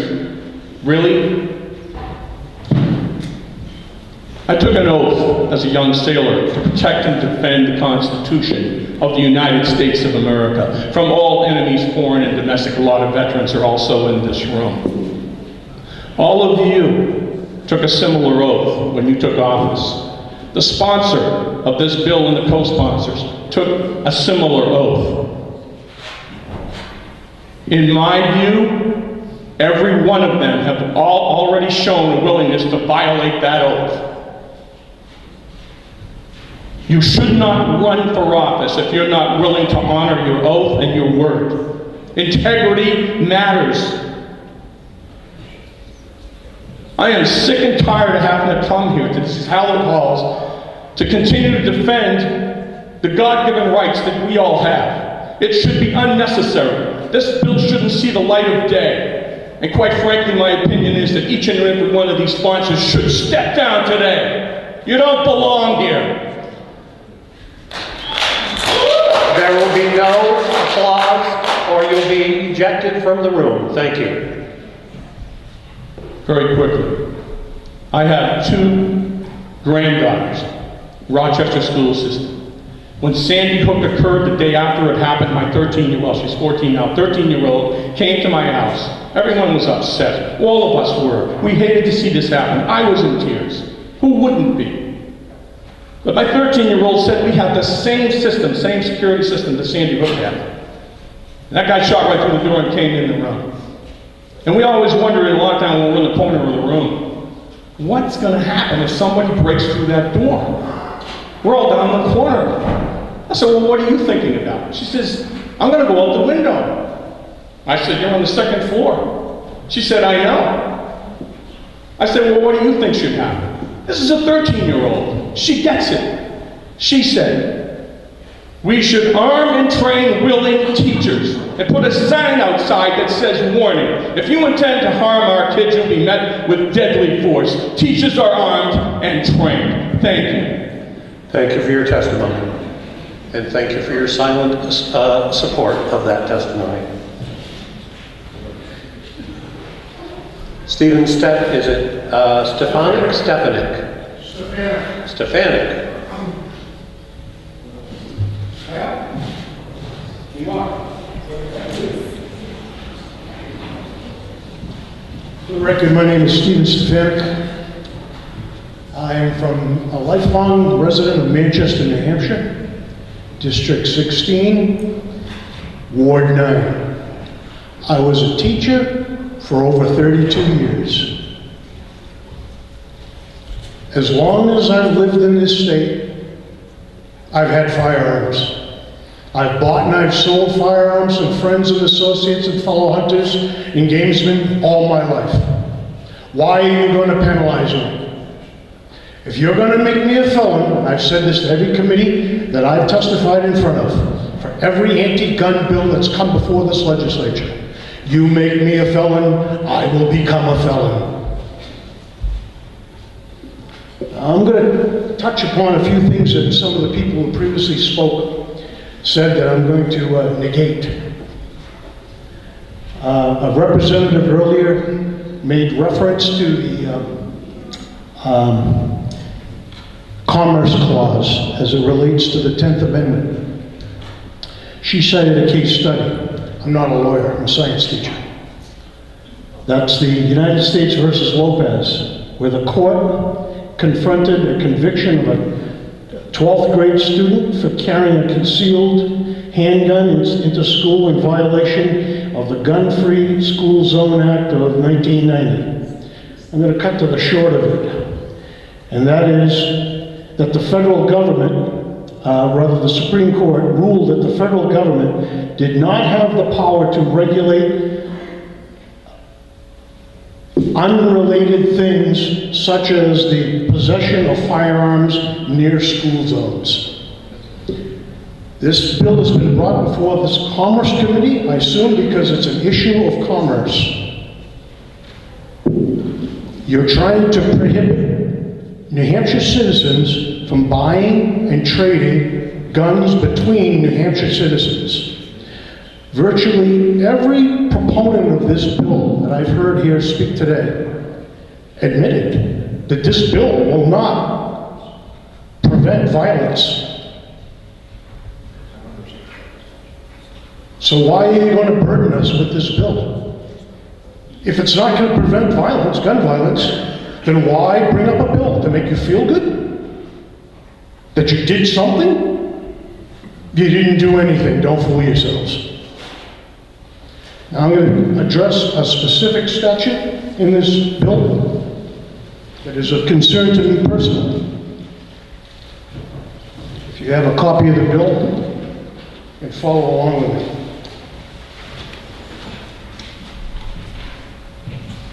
If I can find it. It is on page 4. Begins with line 4.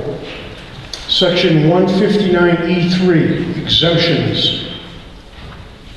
This chapter shall not apply to, and it goes on the list, I don't know, 8 different things, I guess, they're Roman numeralized. The first one, number 1, Roman numeral 1 says, a transfer between immediate family members which shall be limited to spouses, parents, children, grandparents, grandchildren, and siblings, that is a loan or bona fide gift. I don't have any children. I don't have any spouses. When I die, what are you going to do with my guns? I want to give them to an organization. You're going to prevent that? With this bill? It's a violation of my personal rights. Frank D'Amico made reference. He's a gun owner. I trade and buy from him. He can make a fortune on these transfers to licensed gun dealers. Presently, they get anywhere from $25 to $40 a gun per transfer. For example, let's do some math. I was a math science teacher. If you have 100 guns, which I do, that's $4,000. You're going to burden me with a $4,000 transfer fee? That's outrageous. Never. I'll sell them on the black market first. Any questions? Thank you for your testimony, sir. You're welcome. Gotta go. Yeah, thank you.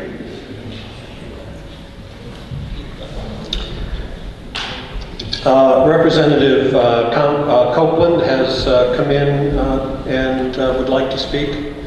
Representative Copeland? Yeah, he's coming.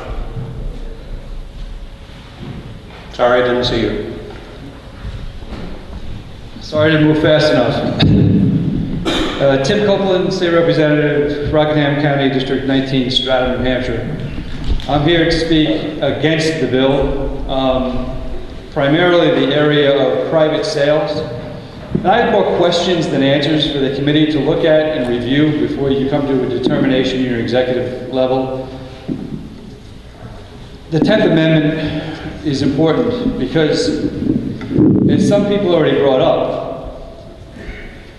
if I'm licensed to carry a gun, and I'm giving you an example, and I'm on school property, and somebody sees my gun, and I'm not supposed to have it because there's a federal law that says within 1,000 feet of a school zone, it's protected. But let's say I'm there. Let's say the local police are called, and they come to investigate. They have no authority to take my gun or arrest me. All they can do is gather and glean my information and pass that on to Alcohol, Tobacco, and Firearms, who are the only entity, federal entity, allowed to place me under arrest if they deem, after their investigation, that there's enough to do that. More importantly, though, and there's gun dealers here that can speak for this, I'm surprised it hasn't come up, the paperwork involved, the federal forms, if you're a private citizen, you have to do two things. I would have to turn over a federal form to have you fill out, and it better be filled out properly, because ATF wants it all filled out properly, or they're going to reject it, and then you have to reach out to that person that you sold the gun to and correct the paperwork and hold on to it. I believe licensed dealers have to hold on to that paperwork for 20 years. Are you as a private citizen going to hold on to that paperwork for 20 years? I don't know. These are all questions I'm asking that need to be addressed. And I know there's gun dealers here that can do that. But they need to be asked. How are we going to supersede federal law? If we enact state legislation, who's going to enforce it? You can't make Alcohol, Tobacco, and Firearms enforce it. They're only going to enforce their regulations. You can't have the New Hampshire State Police enforcing something like that. And then just the name check alone. How are they going to get the phone number? How are they going to know how to do it? There's only one person in the state police that's actually doing it. And doing it on a weekend could take hours and hours and hours. I'm just asking you to think about these things before you move on. Have those questions answered by other people here who are better to answer them than I am. I'm just bringing up the questions to think about. Thank you. Thank you for your testimony. And we will take those questions into consideration. Representative Burt.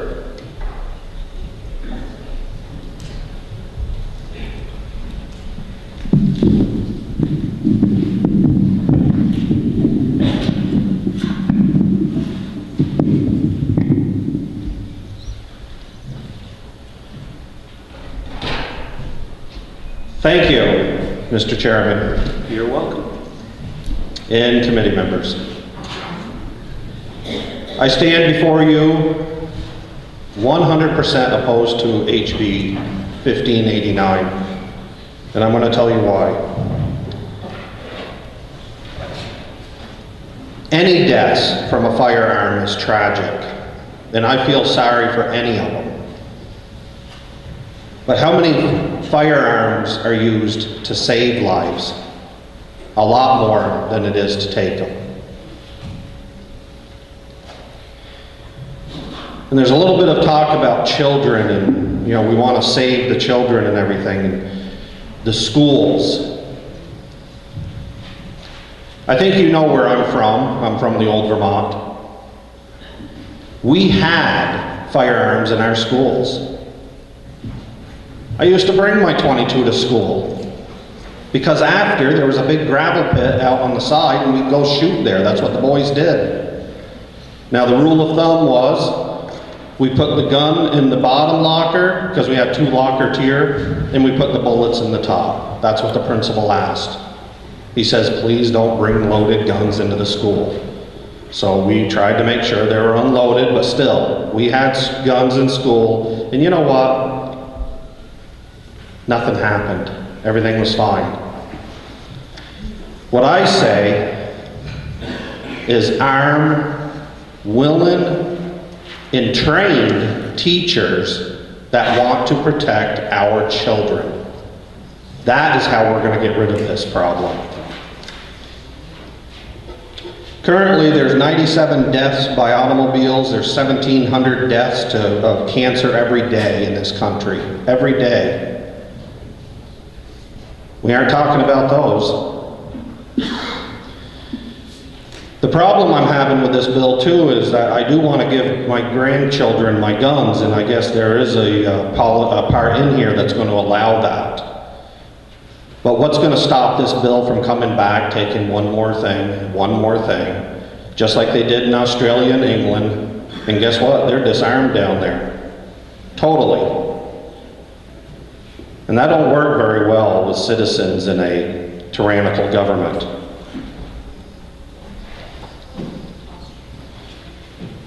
Also,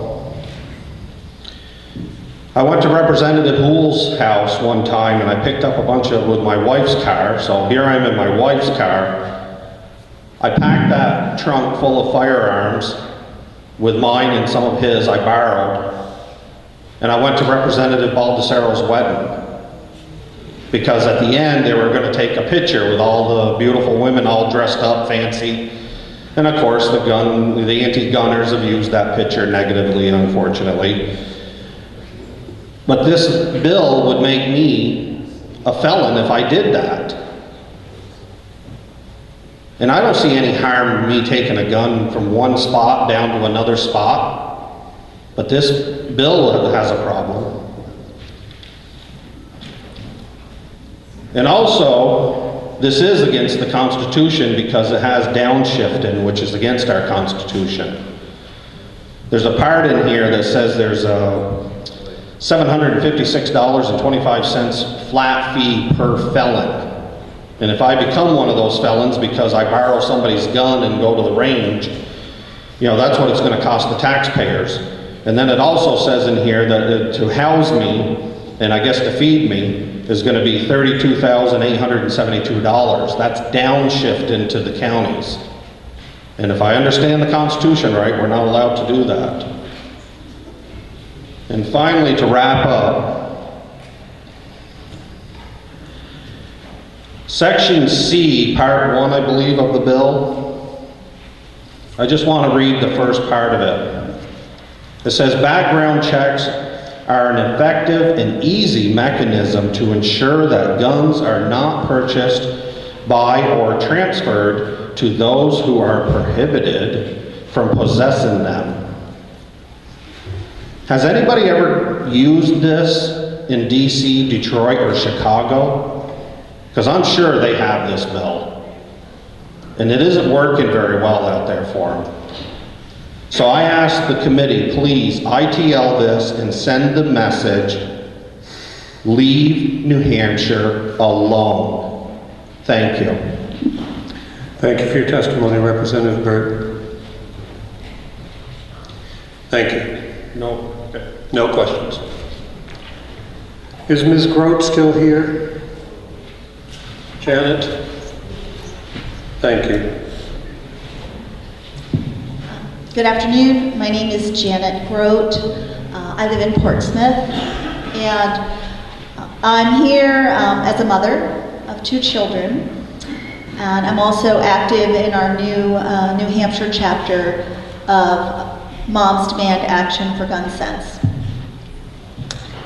A lot has been said today by those who oppose this bill. I'm here because I strongly support it. As we think about what's happening and the concerns that have been raised today, I ask you members of the committee to just think about common sense.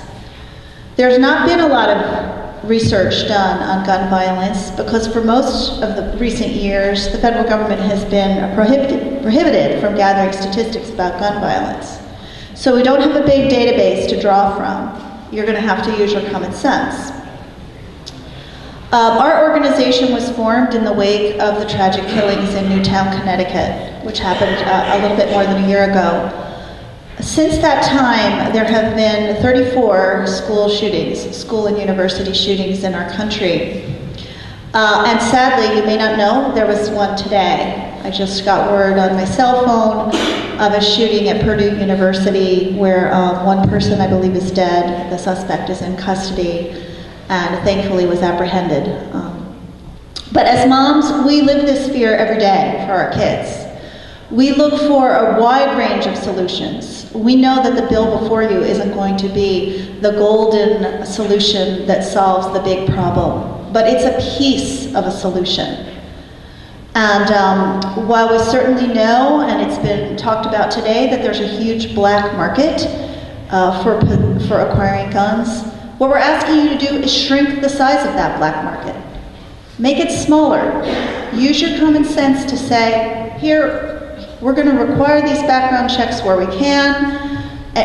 For the criminal who is dead bent on causing harm, he or she will probably still be able to do so. But for the person who has had a temporary downslide and wants to possess a weapon to hurt himself or to hurt someone else in the midst of a passion that has overcome him, that person will have to look harder and try harder to get a firearm. So that's where I see this having some impact.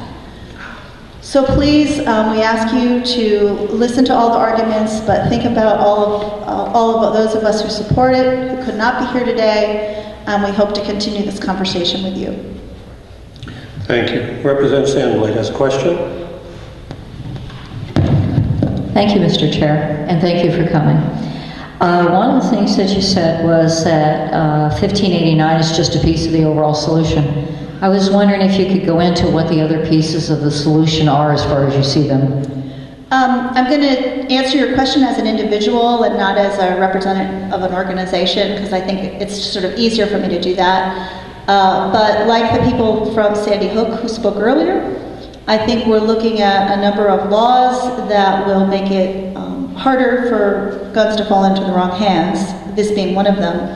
We're also looking at expanding mental health services to people in need and reducing making it harder for children to access guns when accidentally left in the home. And there are many, many ways that we have to approach the problem. Thank you. Thank you for your testimony. The next three people we'll hear from are David Narby, Frederick Barron, and Rick Olson. Mr. Narby,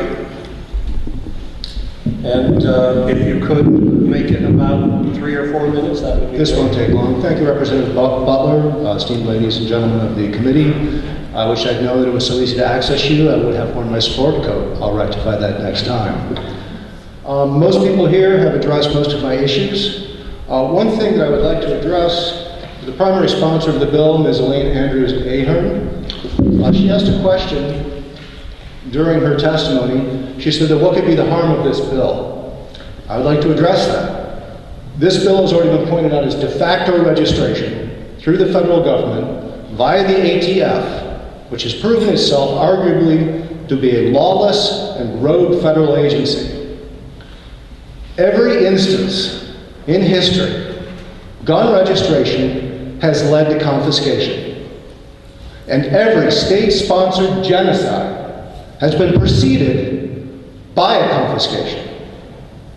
Now, you're all familiar with the saying, if it walks like a duck and it quacks like a duck, it's a duck.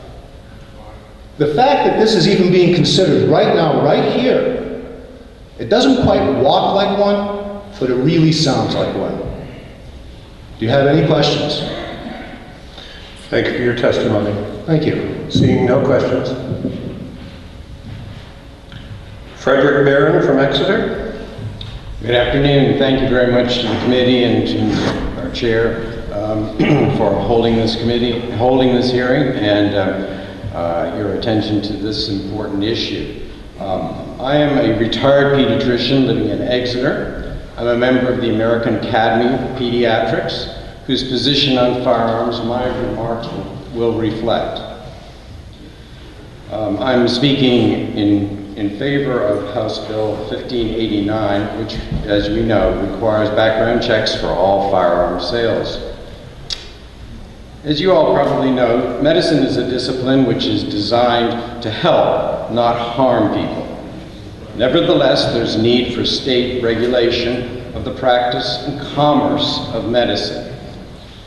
Most would agree that the risks of harm in the practice of medicine are outweighed by its benefits. But still, there is a need for regulation. Regulation of many aspects of the commerce of medical practice. It's regulated because it is in the best interest of the state to be sure that the public health is protected. Firearms are also a public health issue. Firearms are used for many different purposes, some of which, as we've heard, are of benefit to the public, such as in the realm of public safety. But there is also a public health risk when firearms are in the hands of individuals who are not able to appropriately use, store, and handle firearms. You have seen all the annual statistics which reflect the destruction which unfettered access to firearms has brought to the young people of this country. On the order of 1,250 deaths every year to young people and children.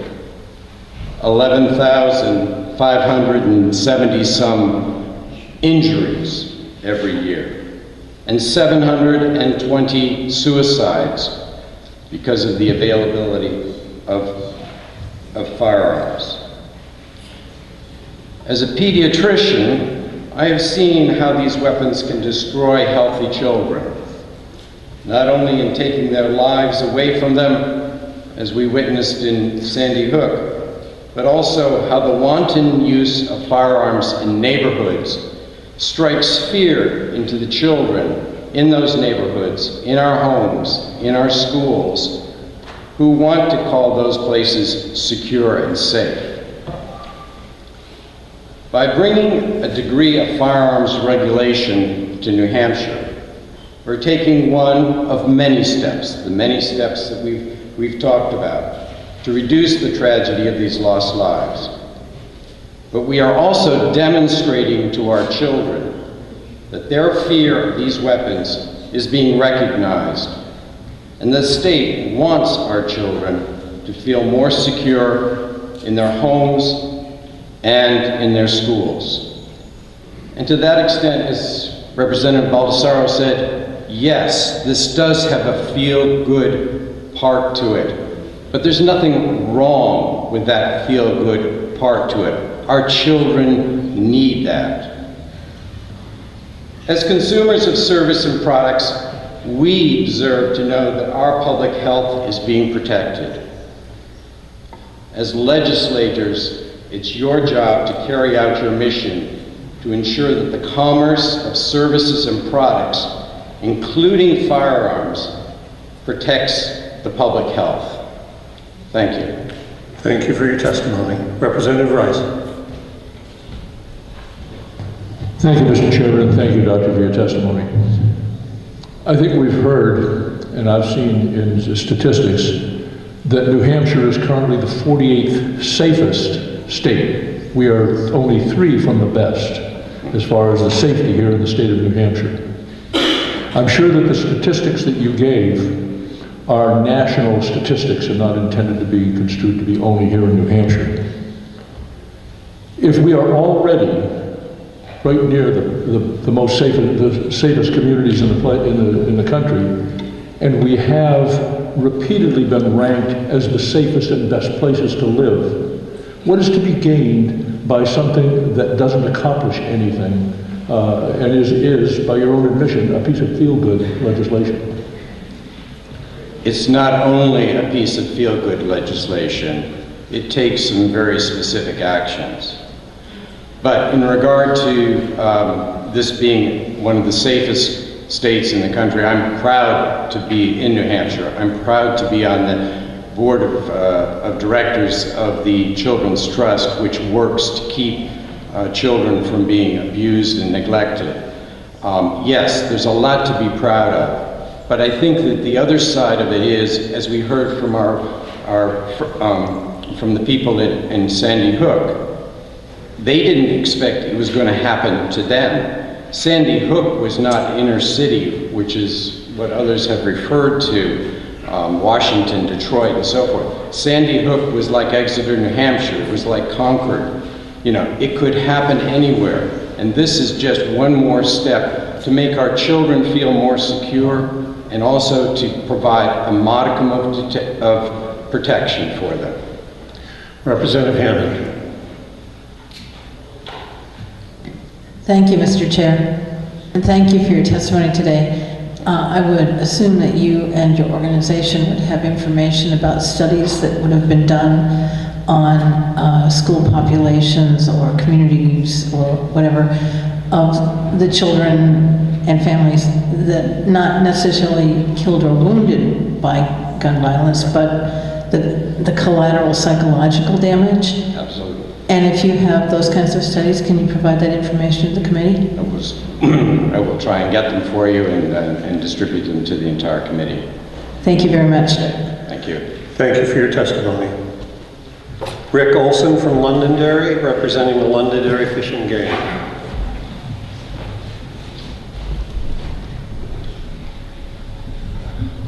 Good afternoon, ladies and gentlemen of the committee. My name is Rick Olson. I'm president of the Londonderry Fish and Game Club. Our club consists of 1,300 members and arguably one of the largest clubs in southern New Hampshire. And our club encompasses a broad array of constituencies within the firearm and shooting sports genre, if you will.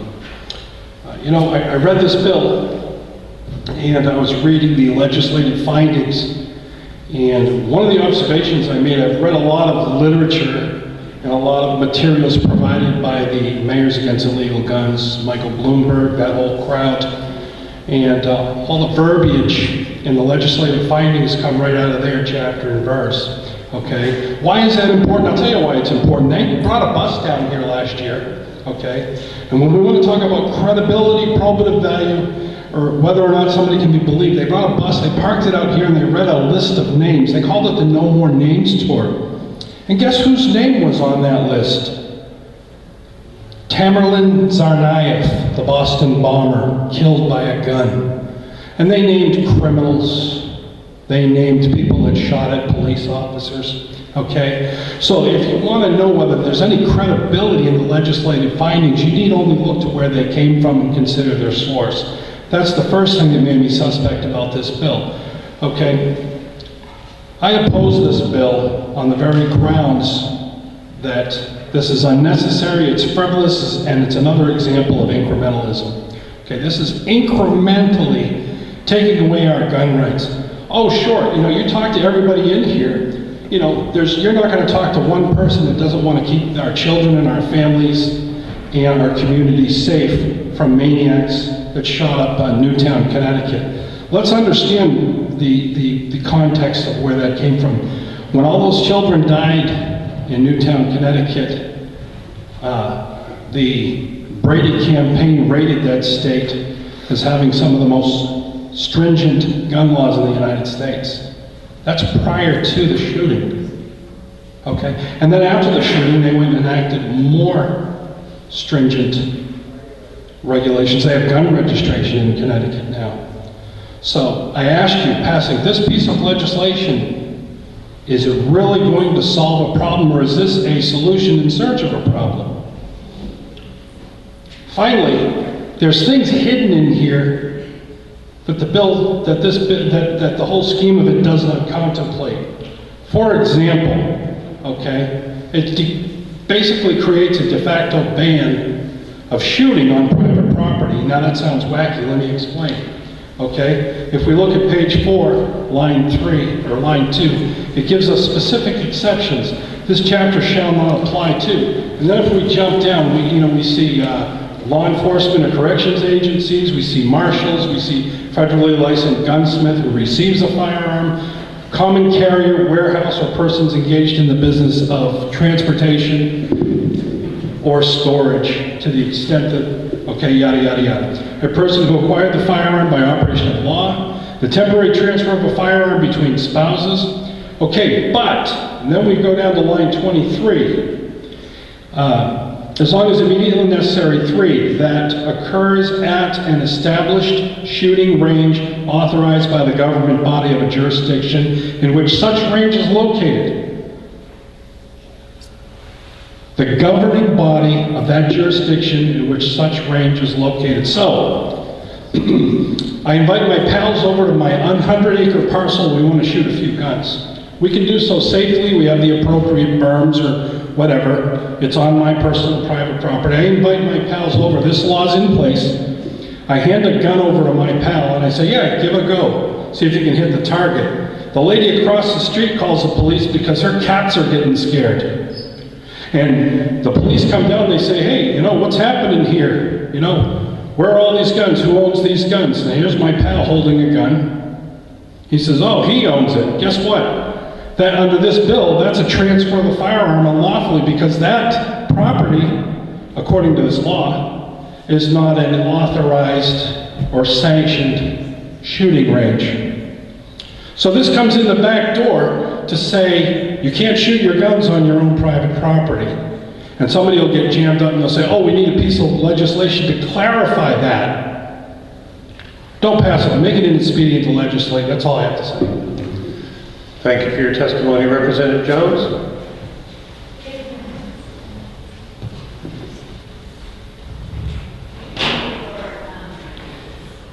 Thank you for coming. My first question is, you were talking about the legislative findings at the beginning of the bill. Are you pretty much saying that, generally speaking, those are incorrect or exaggerated? There's several of them that are incorrect. For example, on the first page, and I didn't want to restate what somebody else has already said. For example, in the first page of the legislative findings, I got the one written on 2 sides here, it says, in fact, it has been estimated that 40% of all firearms are sold in the United States by unlicensed people. That statistic is nearly 20 years old and consists of a sampling of about 300 people. Okay, and bear in mind, that statistic contemplates law prior to the National Instant Check System. So that's basically a lie. But yet further down, it says here, background checks are an effective and easy mechanism to ensure that guns are not purchased or transferred by those prohibited from possessing them. Since 1998, NICS, background checks have blocked over 2 million gun sales. We heard Ralph D'Amico talk about, how people get jammed up in that. We've heard all kinds of lies. We heard one representative come up here and talk about, buying firearms on the internet without a license. Okay? That's not the case. I've purchased guns on the internet myself. And the way I did that was I made contact. I was a successful bidder. I then had to go to Ralph D'Amico and say, hey, Ralph, can you send an inked FFL to this guy down in Georgia? And he'll send you the firearm, and then Ralph, I pay him a transfer fee, and I do my 4473, and I get to take possession of the firearm. It goes from dealer to dealer. It's a lie. They're telling lies. Gun show loophole doesn't exist here. You go to a gun show and buy a firearm, you fill out a 4473. That's a fact. Sir, we have another question for you, Representative Sandblade. Oh. Thank you, Mr. Chair, and thank you for coming. You mentioned that Connecticut already had stringent regulations at the time that Sandy Hook occurred. That's correct. And what I'm wondering is, are the requirements in this bill similar to what existed in Connecticut before that situation? That I couldn't honestly say for sure. I know Connecticut, in terms of what they call assault weapons, that semi-automatic firearms, they erroneously call assault weapons. They had regulations pertaining to those. They had regulations pertaining to the requirements of carrying the firearms. They had a regulation regarding the storage and care and keeping of firearms so that unauthorized or inappropriate persons couldn't get their hands on them. But I don't know what the specifics would be on that. Representative Rice, is this a new question? Thank you. Thank you, Mr. Chairman. You referred to some of the exceptions that are listed in this bill. On page 4, on line 19, exception number 6 says a person who acquired the firearm by operation of law upon the death of the former owner of the firearm. So if somebody died and in their will they left a particular firearm to another individual, that automatically excludes them from needing a background check. What would happen if the person who received that weapon was in fact mentally incompetent or to do this? A crime could still happen and this person would be an exception to it. That's a loophole, is it not? I don't know what's contemplated or meant by operation of law. I just read it to you. A person who acquired the firearm by operation of law upon the death of a former owner of the firearm. So if they willed it to somebody, right, and that person they willed it to was not mentally competent, they could commit a crime. It would be known about in advance, but there's nothing to stop that person from acquiring a firearm. So isn't that, in fact, the type of loophole? That indeed would be a loophole if that scenario played out, wouldn't it? It would. Thank you, and thank you very much for your testimony. Thank you. Although I said 3:30 a break, I want to do two more people, and then we will take a short break. Ann Lysak from Portsmouth.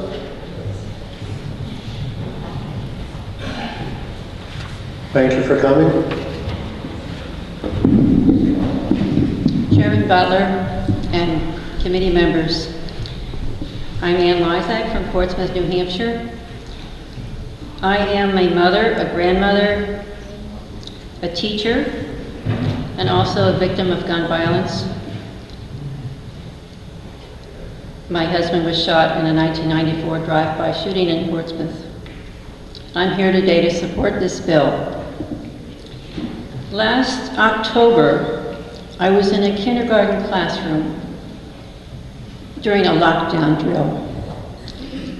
I sat with 15 small children as we waited very quietly while the police went through the building. It was a drill. Also, in my school, teachers have to carry 2 keys every day. 1 key for the front entry and 1 key for our classroom. Now, isn't it sad that we've come to this? Times were much better when teachers did not have to do this. Life was better not too long ago, but now we have an epidemic of violence.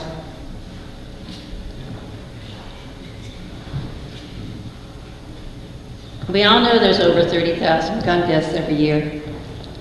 And maybe that's just a number to you. Maybe you think shootings are happening in other states and we're quite safe here. So let's talk about New Hampshire. Just a few headlines for you from WNUR website, starting in September 30th. Former student in custody after lockdown at Kingston School. 18-year-old threatened several people with a gun in the parking lot. October 1st, residents of a Dover neighborhood where a deadly standoff took place Tuesday said that it sounded like a war zone. November 24th, a Manchester shooting leaves 1 dead, another in critical condition. October 22nd, a Dover man who beat a woman with a hammer exchanged gunfire with police before shooting himself.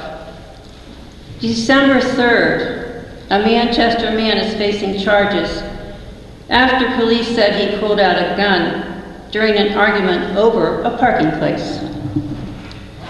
In my written testimony that I submitted, I have for you 3 pages of gun incidents reported by WNUR right here in New Hampshire. Now, none of these were national news, but many of them had the potential, the possibility of becoming national news. We were just lucky they did not.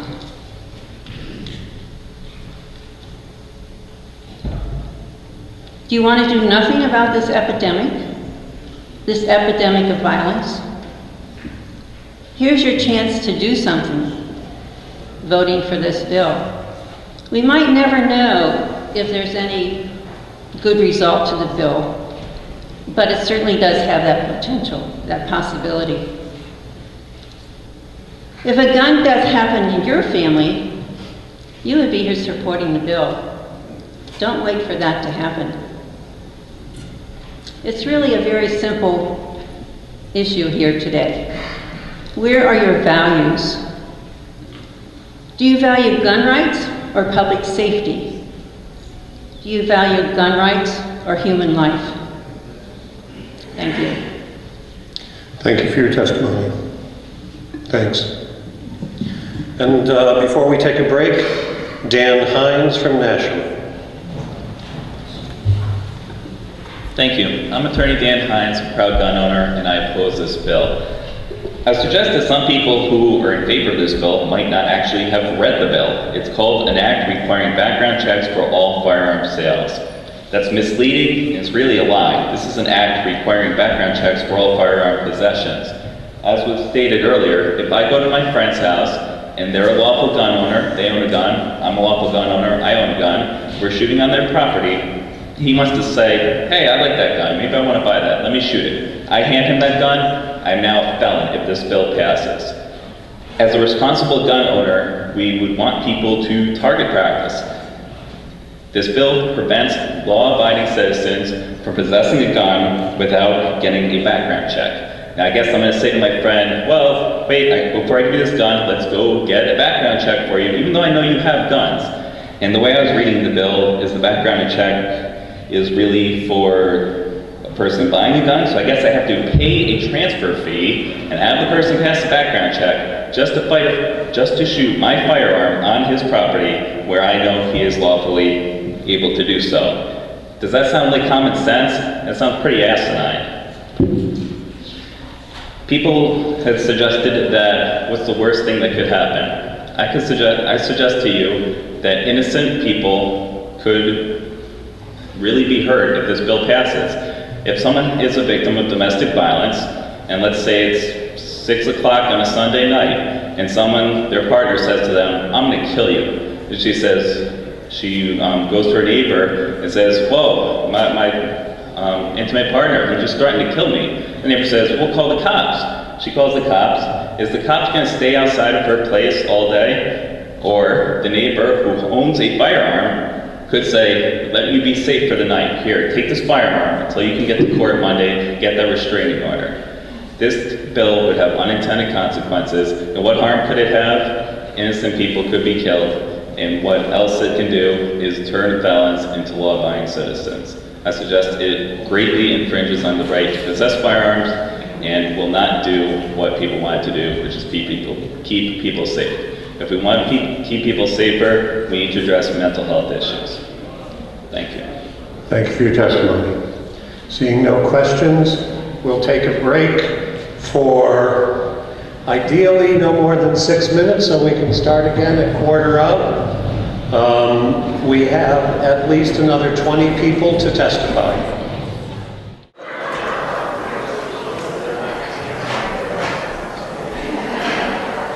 I'd like to take testimony from these 3 people, Melissa Regazio, Eileen Landis, and Matthew Murphy. Is Ms. Regazio still here?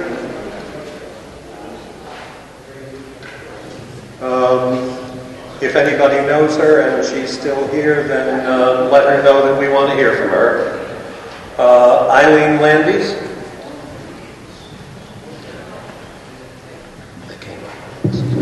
Thank you, Chairman Butler and Commerce Committee, for the opportunity to speak here on behalf of the NHLA, the New Hampshire Liberty Alliance. I am the current chair of the organization of the New Hampshire Liberty Alliance.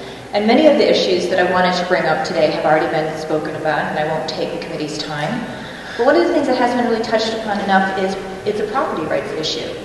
I don't have an ability to allow me to sale or transfer my property to another individual personally.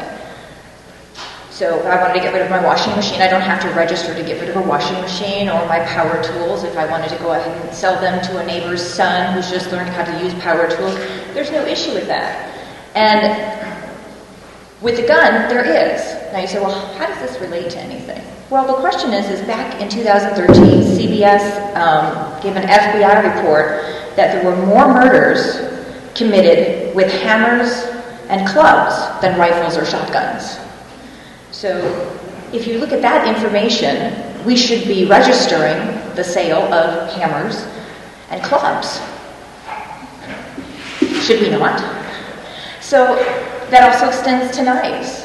So if I want to give somebody a set of knives for a wedding present, do I need to go to a registered dealer to give them knives for a wedding present? It's just, it continues down a slippery slope from a property rights standpoint. On another note, I'm a member of Second Amendment Sisters, which is a group of women who believe very strongly in the Second Amendment. And there's a monthly all-female shoot. And we typically do have it at a gun club, but members do have properties that are safe to be able to share firearms. And the specialness about Second Amendment Sisters and the all-female shoots is, one, it's non-intimidating for women who've never been around guns, who've never held a gun, who've never shot.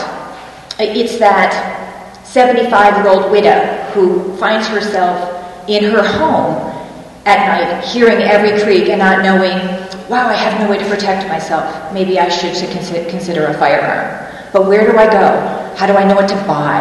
How do I know what feels good? How should it fit in my hand?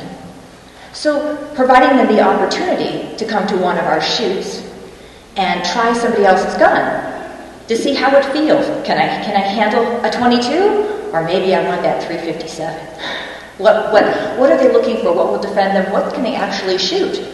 And so this gives them an opportunity to try weapons, but it would be a felony for me to allow somebody else to try any of my guns under this piece of legislation.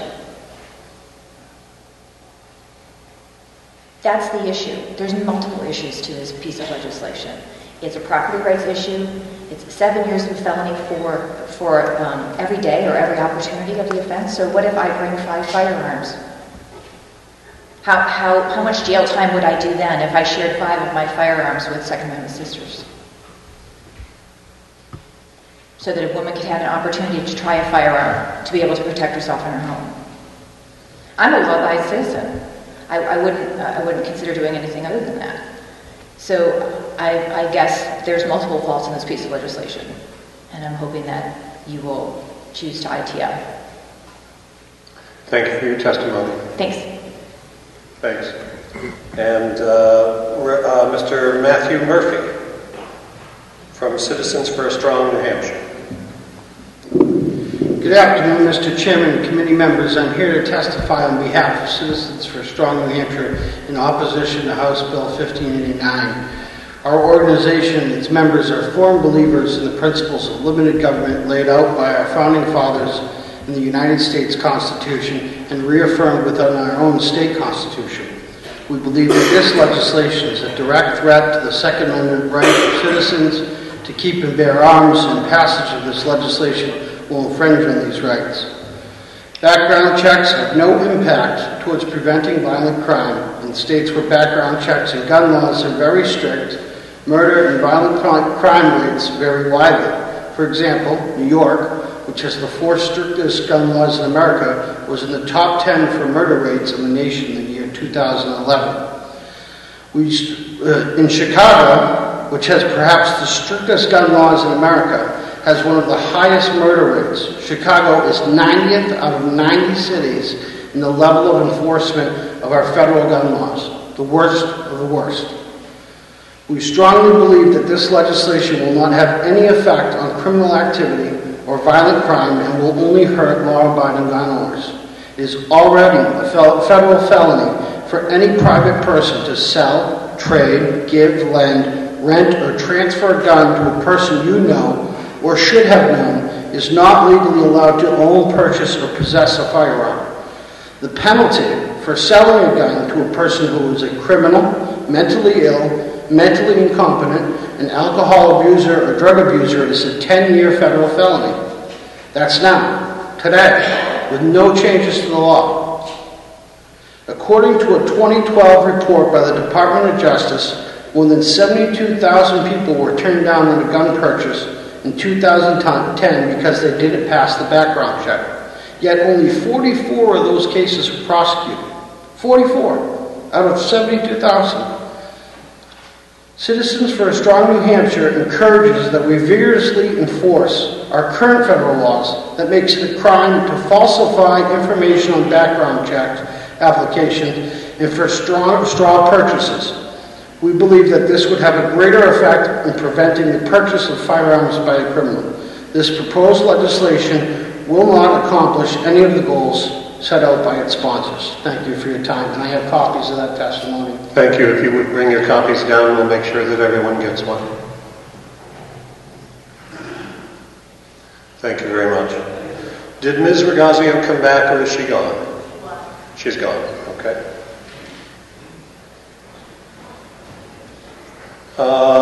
Kirk McNeil, Charlene Seibel, and Dr. Michael Lehm will be the next three to testify. Mr. McNeil? Yes, indeed. Mr. Chairman, members of the committee, thank you for giving us the opportunity to speak today. It always interests me when I come to a hearing what it is that people seem to say at the beginning to establish their authenticity or expert status. So I suppose I should start off by saying that I've been shot in 1991, but that doesn't make me an expert. It makes me both lucky to still be standing here and a little stupid for getting into that situation to begin with. I think that it's important to look at a couple things about the language of the law before we start talking about the intent or anything like that. Many of these have been brought up already, so I won't reiterate those. But one of the things that hasn't been brought up already is that under New Hampshire law, it is unconstitutional to create a privileged class. However, in this law, or this proposed bill, I should say, the exemption of law enforcement officers creates a privileged class. Therefore, if you're going to pass this bill into law, you've got to take that part out. It also interests me that, as has been previously stated, most of what's in this bill is boilerplate from anti-gun campaigns that are nationwide. We've heard the slippery slope argument brought up before in a derogatory fashion, that that's a slippery slope argument. However, there's enough data, if we look not just around the nation, but if we look to countries like England, that increasing gun laws and restricting law-abiding citizens from owning and possessing firearms, transferring their own personal property, does not lead to less violence. Now in England, they're to the point of making it a felony for people to possess knives. Not quite sure where that's gotten them, except now the cops who used to only carry billy clubs have to carry submachine guns. It is a slippery slope, and it's not a good one. And it's not derogatory to say that's a slippery slope when you've just watched several states and whole other countries slide down the slope to no good end. I was encouraged, or thought I was going to be encouraged many times over, to have people say, it's just common sense, it's just common sense. But apparently common sense is not particularly common. I think that this bill suffers from the phenomenon of, we have to do something! But a lot of times the something that we try to do is actually worse than not doing anything. In this particular instance, we've been asked to discover and discuss all reasonable options. We talked earlier, or I mentioned earlier, about how it's wrong to create a privileged class under New Hampshire law. And so what I want to say is, without getting into too much detail and belaboring the point, I know we've been here a long time today, that one of those reasonable options would be to look at the situation, look at the school shootings and mall shootings that have occurred, that are pointed to so often when we're asked to consider gun legislation, and realize that every single one of them happened in a gun-free zone. And that, far from creating a privileged class, our teachers and educators today are deprived of their Second Amendment rights, which makes them second-class citizens, which is also unconstitutional. I think that the common sense solution is for us not to create a privileged class and not to allow for people to be created as second-class citizens. but to give everybody their natural rights to life and to the right to defend their own lives. Thank you, sir. Any questions? Seeing no questions. Charlene Seibel, or Seibel, I don't know how you say your last name. Thank you. You did very well at Seibel. And I'd like to thank you for the chance to testify, and I'd also like to thank all the committee members for their service to the citizens of New Hampshire. My name is Charlene Seibel. I'm from Wolfboro, New Hampshire, and I'm a gun owner. I'm here in support of HB 1589, and I'll be brief. I'm saddened and yes, even outraged that there are no Republican, Independent, or Libertarian co-sponsors of this bill, according to my understanding. The need for common sense gun reform should transcend party lines. It is a need in every city and state of this country, not only San Francisco. I deeply resent the characterization of this bill by the National Rifle Association Institute for Legislative Action as an egregious anti-gun bill.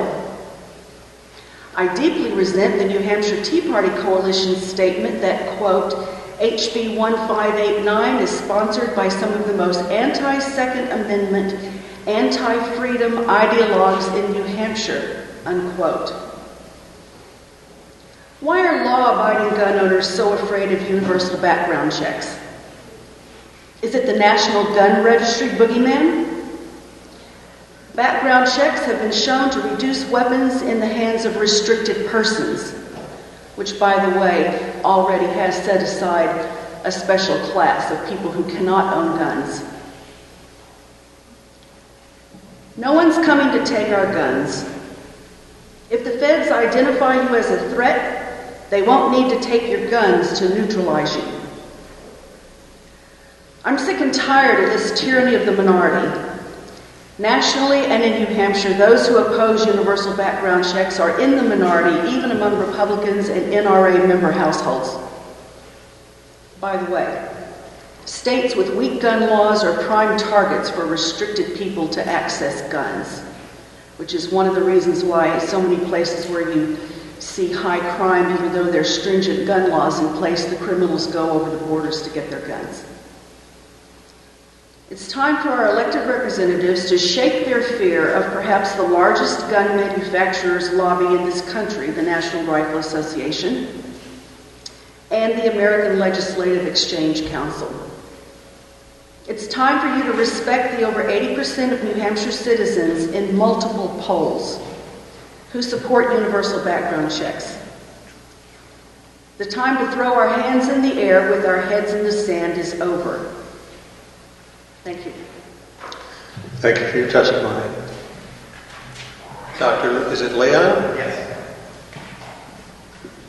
Mr. Chairman, members of the committee, thank you. I'm not sure if I'm wasting my time today. I've heard people talking about the children. I canceled an appointment today. I've worked in biomedical research for 25 years, all of my adult life. I was going to talk about acute lymphocytic leukemia today, research.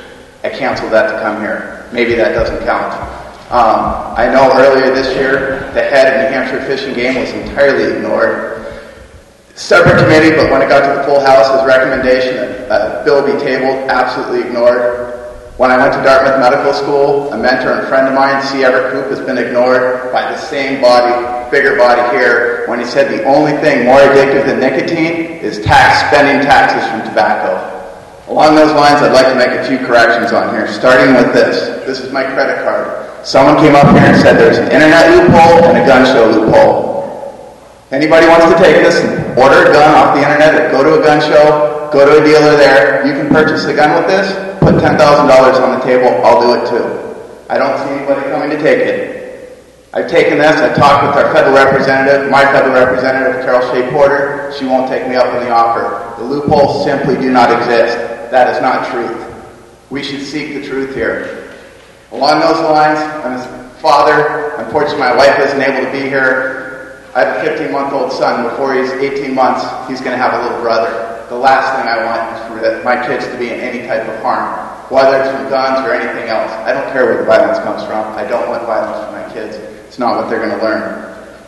I will be brief on the rest of this. There's a lot of stuff that was said here.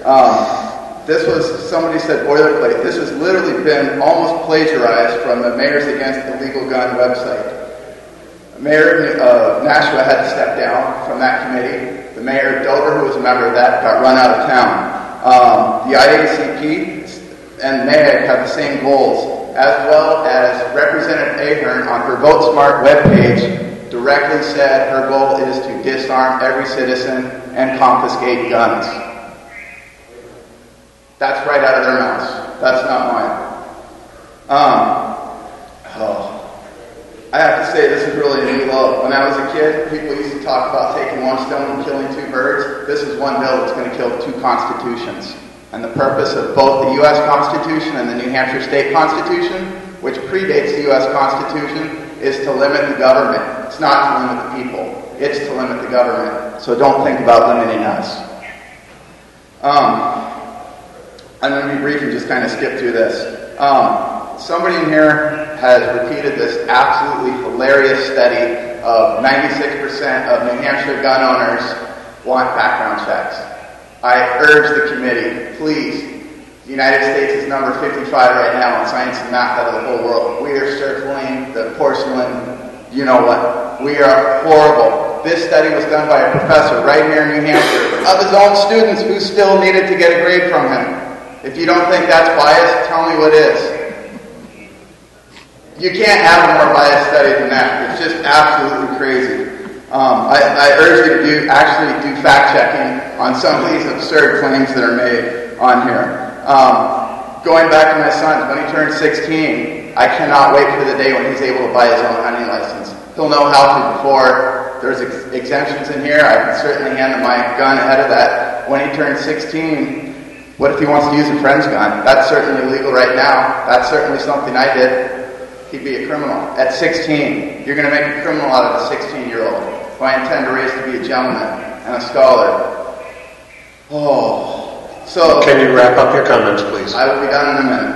I will be done as briefly as possible.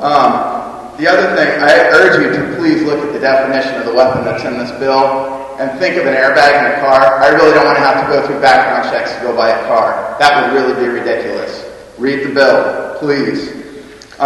Sir, don't assume that the representatives in the Commerce Committee... I'm aware that some are very much opposed to this. Read the bill. Thank you. And I apologize if that was taken the wrong way. It was not intended so. I'm getting through this. All right, so last thing, we had two people from out of state testify here for Sandy Hook. It's absolutely a tragedy what happened. Nobody wants that to happen here. It is absolutely a tragedy. But it was our parents' politics that created the gun-free zone to enable that tragedy, and we don't need the politics here in New Hampshire. Thank you. Thank you for your testimony. Dina Romero, are you still here? Great. Thank you. Can you hear me all right?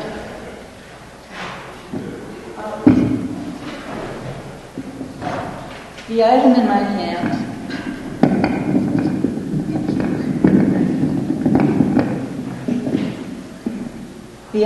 hand comes from Germany, and it's called a surprise egg because the hollow chocolate shell contains, I'm looking at the other part, it contains a plastic container. And the plastic container has a small toy in it. This egg is not sold in this country for fear that young children might swallow the small parts of the surprise. The internet tells me I could be subject to a $2,500 fine for bringing the surprise egg into this country. We regulate the sale of this chocolate egg, but we hesitate to regulate the sale of firearms. HB 1589 defines a firearm as a weapon, and the dictionary defines a weapon as a thing designed to inflict bodily harm or physical damage. If we truly care about the safety of our children, we need to ensure that the marketplace does not allow items which inflict bodily harm to be sold to criminals, domestic violence abusers, and the dangerously mentally ill. HB 1589 provides a much-needed balance between the Second Amendment rights of those who wish to purchase a gun and the rights of the public to be safe from those who should not own a gun. Law-abiding citizens register their cars and have them inspected. They take off their shoes and stand online at airports while their luggage and clothing are screened. Why wouldn't the law-abiding gun owner want his and her fellow gun owners to submit to a background check in the interest of protecting their own safety and that of others? According to the 2013 Showing poll, 89% of New Hampshire citizens support background checks before every gun sale. The medical profession calls gun violence a public health issue. Sure, universal background checks might not have prevented what happened at the Sandy Hook School in Newtown. But in the interest of public safety, shouldn't we do whatever we legally can to address a public health issue? We did that with seatbelts, smoking, and we're now talking, according to my local newspaper, about limiting texting and cell phone use while driving, all in the interest of public safety. In states with required background checks, there are fewer women killed by domestic partners, fewer law enforcement officers killed by handguns that were not their own, fewer crime guns exported to other states, and a lower firearm suicide rate. If the chocolate egg is not meant for the hands of small children, why wouldn't we ensure that lethal weapons don't get into the hands of people who don't respect the law? I have sat here and listened to lots of testimony, and I'm very tired of people making this a pro-gun, anti-gun debate. We have a Second Amendment that's not going away. I am not fighting with the Second Amendment. I am not fighting with anybody's legal right to own a gun, as long as they're not a domestic abuser or a felon or are dangerously mentally ill. But I, as a member of the public, also have a right, and I would like to feel safe. We need to try to do something about the problem of gun violence in our country and in our state. If Congress won't pass universal background checks, then the states have to step up to the plate. As a mother and a grandmother, and as a New Hampshire native who has lived most of her entire life in this state, I respectfully urge you to support HB 1589. Thank you very much for your time. Thank you for your testimony. Thank you for giving us a copy of your written testimony. We'll take 4 people next. I think this is Adam Mooger, but you have a doctor's handwriting even if you're not a doctor. And Steve Weinberg, Nathan Grazer, and Michelle Lavelle.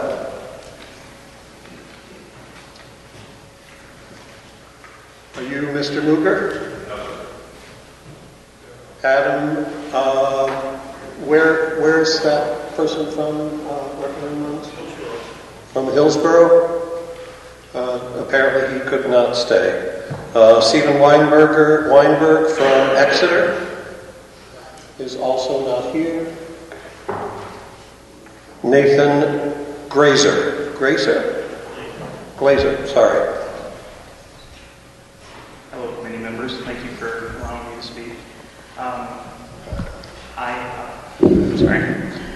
Thank you for allowing me to speak. My name is Nathan Glazer. I just want to put a point some background. I am from Colorado. Kind of lax gun laws for the most part until here recently. My job moved me to Massachusetts. I went through all the hoops, all the jumps to get my legally firearms registered. The cops took my guns.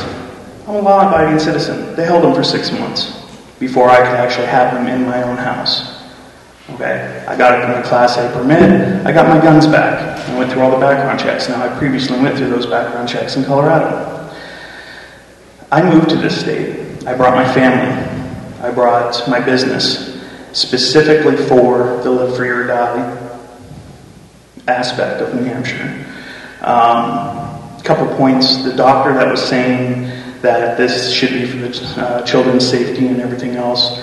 There are more malpractice suits for negligent deaths from doctors than there are for any firearms death. So if there should be anything that's regulated, it would be the doctors, which they are partly. The last point that I'd like to make is my family is here. The children are here. Now, they go to school, their teacher is armed.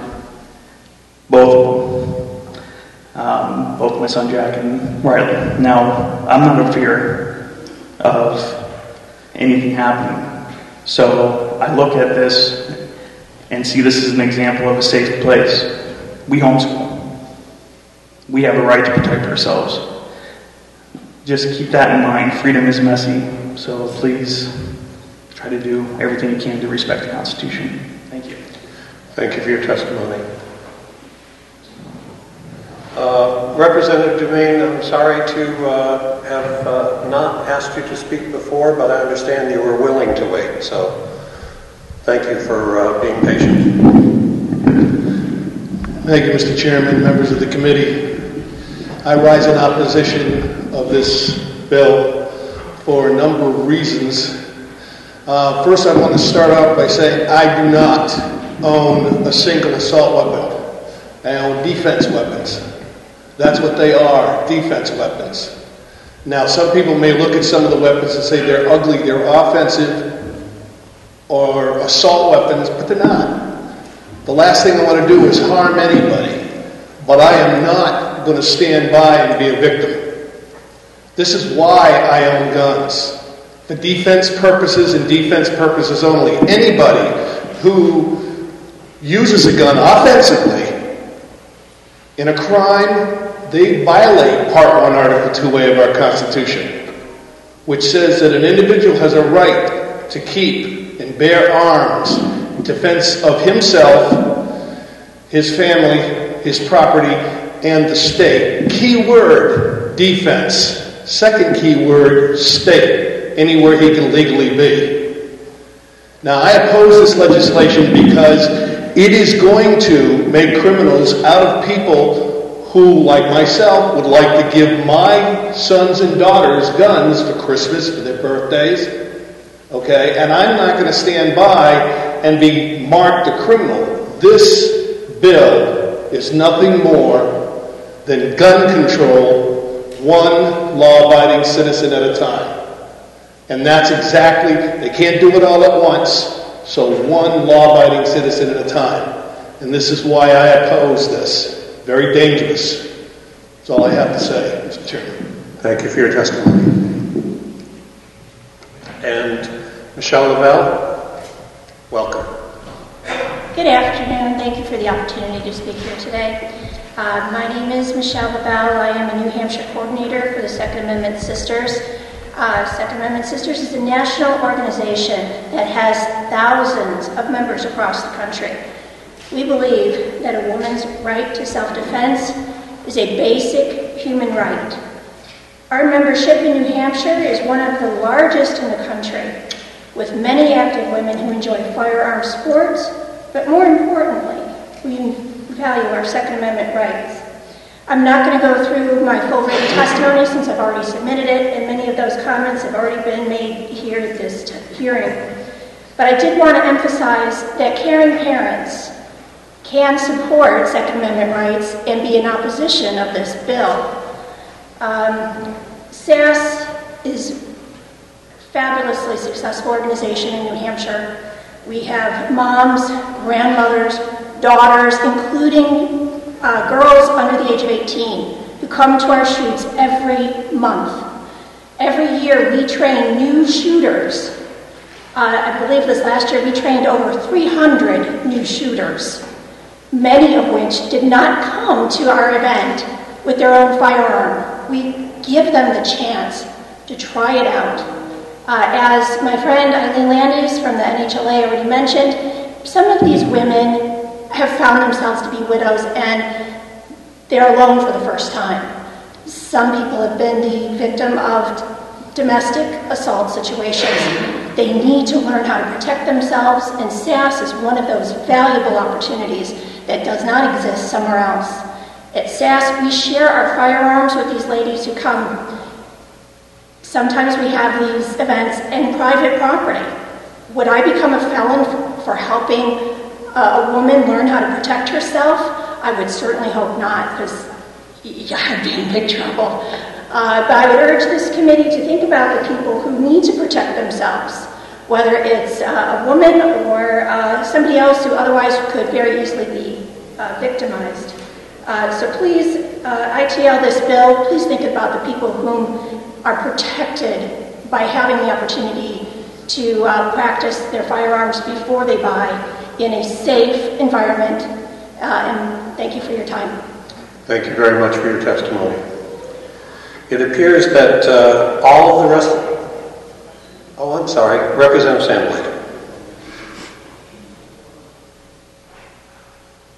Thank you, Mr. Chair, and thank you for coming in. So you're saying, in effect, that this law would, in effect, basically institutionalize discrimination against women? I believe it would. I think many women do not necessarily own firearms the first time they go shooting. I think many need that chance to try it out. Frankly, most firearms are built for people much larger than me. Imagine somebody who's closer to 6 foot and probably 200 some pounds. What fits comfortably in that person's hand is going to fit very differently in mine. And I can tell you personally, I valued that opportunity to try out some friends' handguns before I bought my own. And so yes, I think it is discriminatory because that opportunity to try before you buy, to try it out in a safe, supportive environment with people that are trained is a valuable opportunity, and I would really hate to see that become a criminal offense. Thank you for that answer, and thank you for your testimony. Thank you. It looks like we still have about 14, 16 people, all of whom are in opposition to the bill. So I will call you if you have something new to say, please do. And if not, please consider passing on your testimony. Mr. Popovich Muller from Wyndham. Thank you, Mr. Chairman, honored members of the committee. Thank you very much for the opportunity to speak. It's kind of easy to cover things that were not covered before, seeing how there are so many problems with this bill that it would take us half an hour. It would take me half an hour easily to go over it. I promise not to even attempt that. Good. Let me start with addressing some of the remarks that Senator Pierce made at the beginning. He said that he reconsidered his original support for gun rights when he was held up at gunpoint, and it was a very frightening experience for him. I think we are lucky that the gentleman was not held up with a knife, otherwise we would be looking at a cutlery ban. It's not really a joke. UK, the country that the main sponsor of the bill, Representative Andrews Ahern, spent her high school formative years in, has not only banned guns, they banned knives, to the point where if you are under 18, you cannot buy a bread knife in a store. And I can send you to the proper websites, official websites of the UK government to confirm that. We are talking bread knives. You can make a knife out of anything in a minute. Now, while we are on the topic of the UK, I would like to remind you that a few months ago there was an extremely sad incident in which a couple of murderers used a hatchet to kill a UK soldier that was returning to his base. Of course, according to the UK gun laws, the soldier was not armed since he was outside of his base. He was butchered on a public street in the middle of the day And the act took about 15 or 20 minutes, with passerby going by, noticing the murder, and then turning away, and then not being able to intervene. Actually, at some points, the criminals gave ad-lib interviews to people on cell phones explaining the political reasonings behind the murder and whatnot. Would you see that happen in New Hampshire? God knows. It would take about 5 seconds for a person carrying a concealed weapon to end that criminal act. This is the type of safety that you are looking at when you are starting to restrict the gun ownership for law-abiding citizens. I would like to point to you that most people who came here to read their talking points in favor of this gun keep referring to gun violence. Is that what we need to look at? Every self-respecting criminologist will tell you that the correct way to measure the impact of legislation is to look at overall violence. Gun violence is but one way people hurt each other, and criminals are criminals. They will hurt people. If you remove all the guns, crime levels in the US, violent crime levels in the UK have increased after they passed their comprehensive legislation banning handguns, and of course gun violence dropped. They just bashed each other with clubs, knives, bare hands, and so on and so forth. Now, one of the points that was made here was that background checks are perfectly acceptable. After all, we do it for clergy, we do it for lawyers, we do it for doctors. What's wrong with having a background check for a person? Well, first, I don't think there is a protected constitutional right to be a doctor, but be that as it may, those background checks happen once when you get your license. The equivalent of a background check as it is proposed in this legislation would be for a doctor or a clergy member or a lawyer to have a background check every time they go to argue a case or treat a patient or do anything else. Senator Pierce also said that after all we have limitations on the First Amendment too. We cannot yell fire in a theater. Actually, of course I can. I might be held liable if I cause a panic because there was no fire and I just looked for trouble. But there is nobody who will remove my ability to say fire, fire, fire if that is appropriate. A background check seems like a common sense measure, right? Oh, by the way, that's another phrase you must have heard 50 times. You're counting, people who are claiming that to be common sense are counting on people not understanding how wide the list of prohibited persons is. The legislation says background checks have blocked over 2 million gun sales to felons, domestic abusers, the severely mentally ill, and other dangerous people. Do you know who other dangerous people include? Anybody who used drugs at any point in their life. Now, I'm not saying that using drugs is a good habit, but it's hardly disqualified from the legal right to protect yourself. A marijuana conviction, which by the way is yet another example of a government prohibition that works really well, would disqualify people from being able to protect their lives ever. Wrap up your comments, please, sir. Yes, of course. We all agree that we are looking for safety. What happened in Sandy Hook was an unmitigated disaster. All those massacres that happen are a horrible, horrible thing, and we would all like for them to end. But if you look at the data, that clearly indicates that all massacres happened in gun-free areas. It seems like the logical approach that one should also consider is to eliminate gun-free areas completely. To conclude, the Colorado shooter chose his theater and bypassed 17 theaters that were closer to his house because that was the nearest theater that had a gun-free zone policy. All the other 17 theaters avoided the crime because they had a deterrent of armed, law-abiding citizens, and that prevents massacres. Gun-free zones do not. You cannot eliminate gun-free zones from the federal law, but by golly, you don't have to help the feds make more of a mess of this than it is. Thank you very much for your time. I appreciate it. Thank you very much for your testimony. Harrison Debris.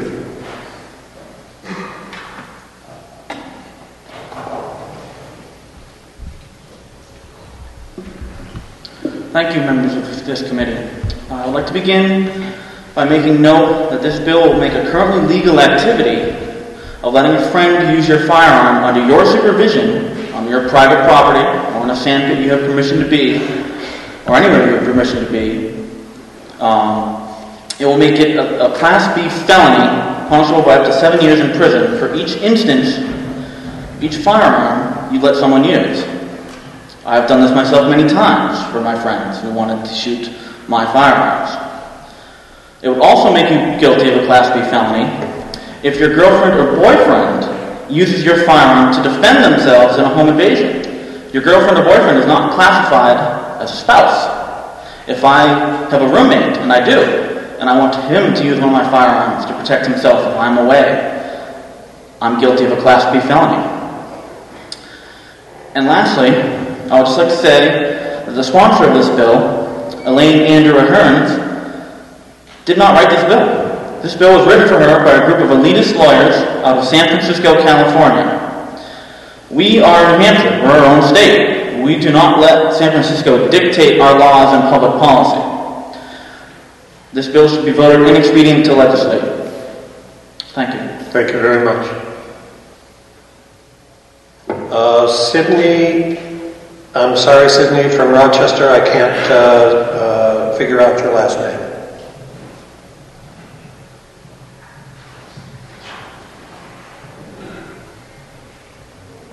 It's Bradbury.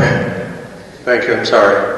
I'm going to try to make this quicker. I've thrown away what I was going to go, and I'm just going to go through some quick notes. I've noticed from the other side, I've heard this, I'm frustrated, we've been at this, and you don't listen, I agree, I'm frustrated myself. The first time I stepped foot in here was 25 years ago when Patrick Purdy shot the kids out in California.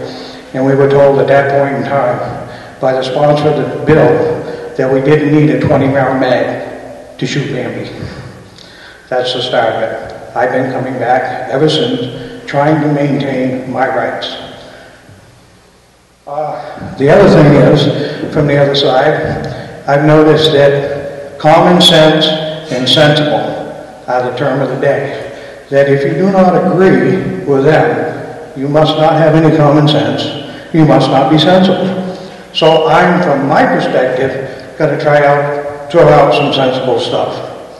Number one, the presenter of the bill gave us no account whatsoever of any crime that has happened that this bill would have stopped. None whatsoever. The follow-up person, the sponsor of the bill, gave us one from Wisconsin. Okay, one in Wisconsin, what's that got to do with New Hampshire?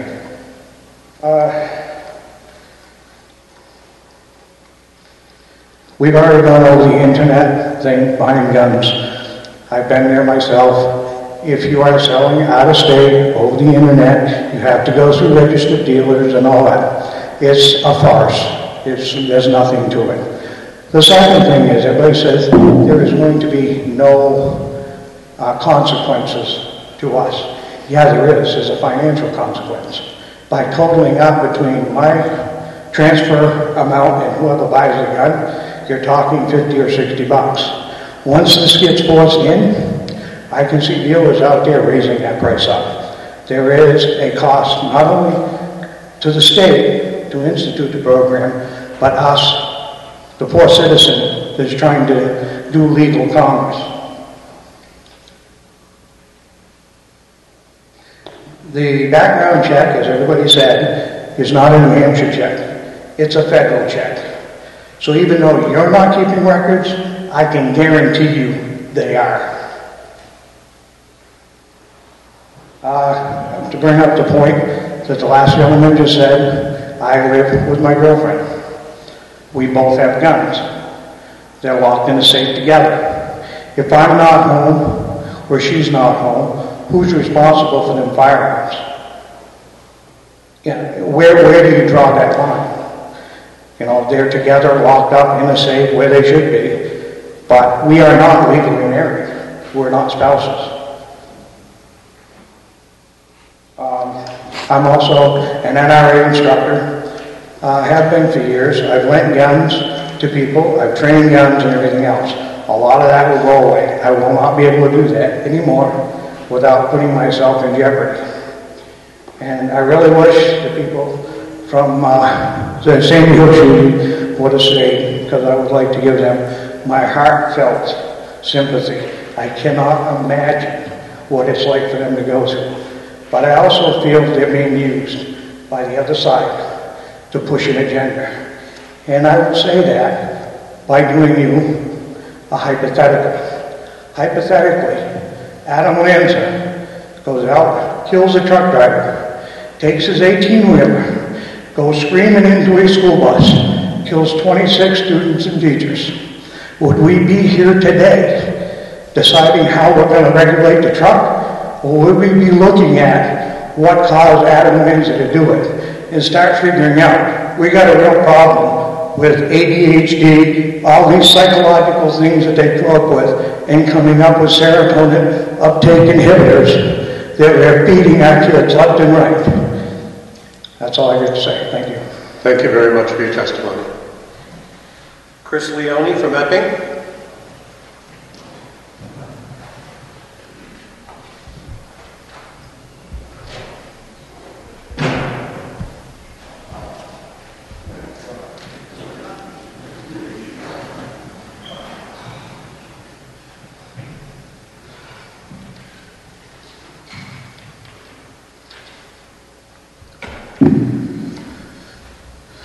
Chair, members of the committee, thanks for having this hearing today and sticking it out. A lot of what I wanted to say has already been touched upon, so I'm going to try to keep this short.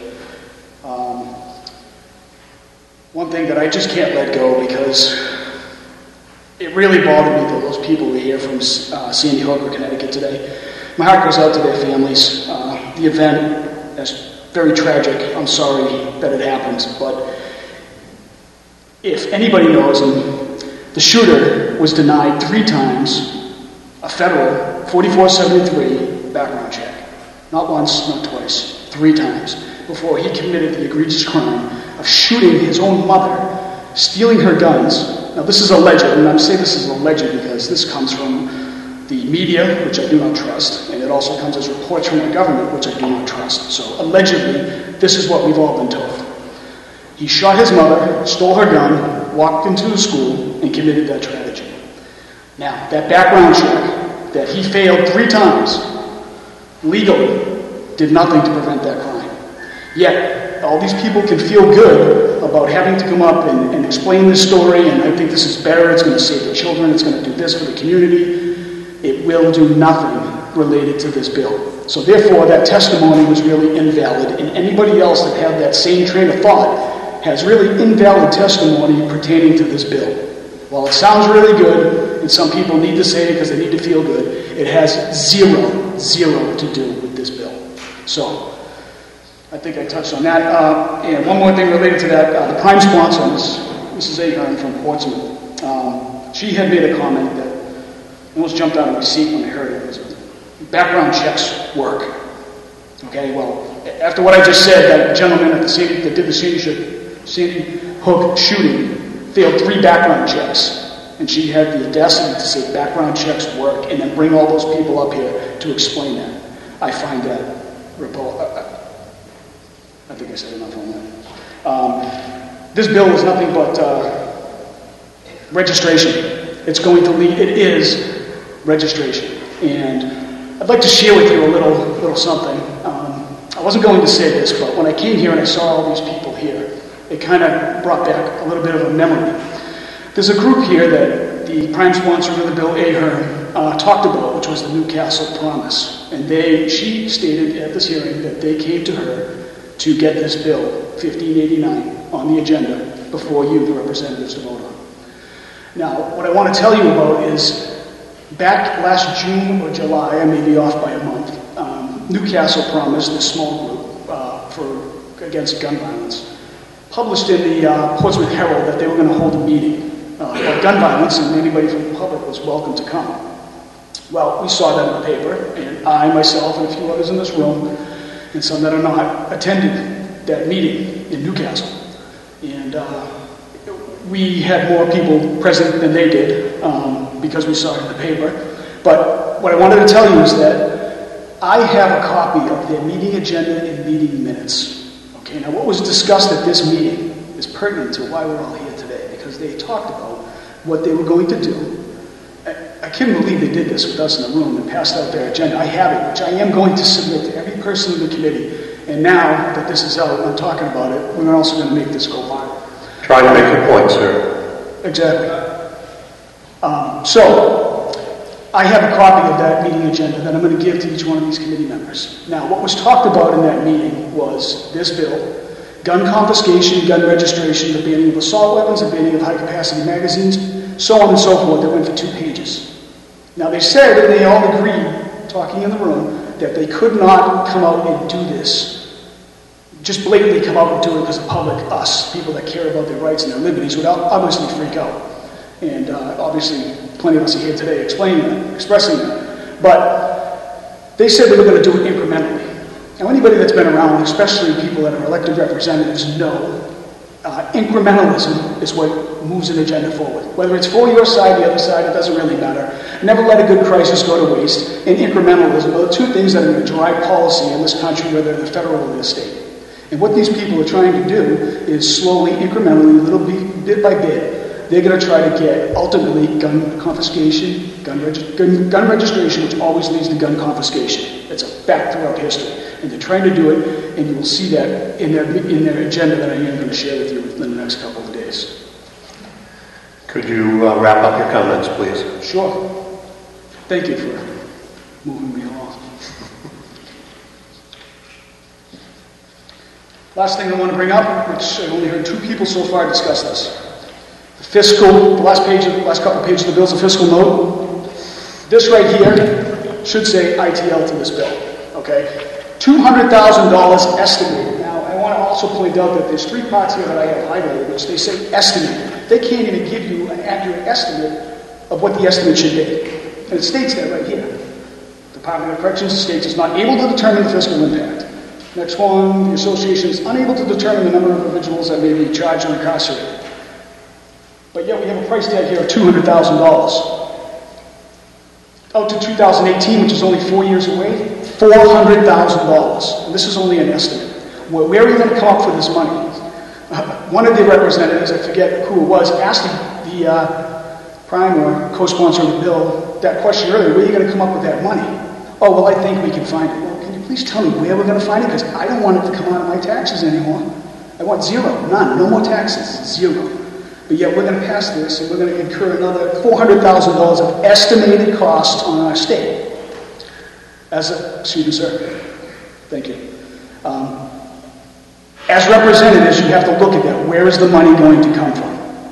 And based on that, where we don't have any money and we don't have any additional funds to play with to institute registration, which leads to confiscation, we should ITL this bill. Thank you for your testimony, sir. We have several more people to go, and it's almost 5 o'clock. Sir, I appreciate it, but I sat here just as long as you did, and I'm prepared to give my testimony. Thank you.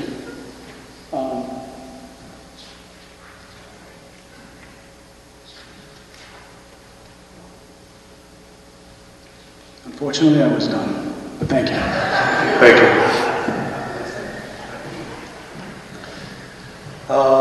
William Johnson from Guilford.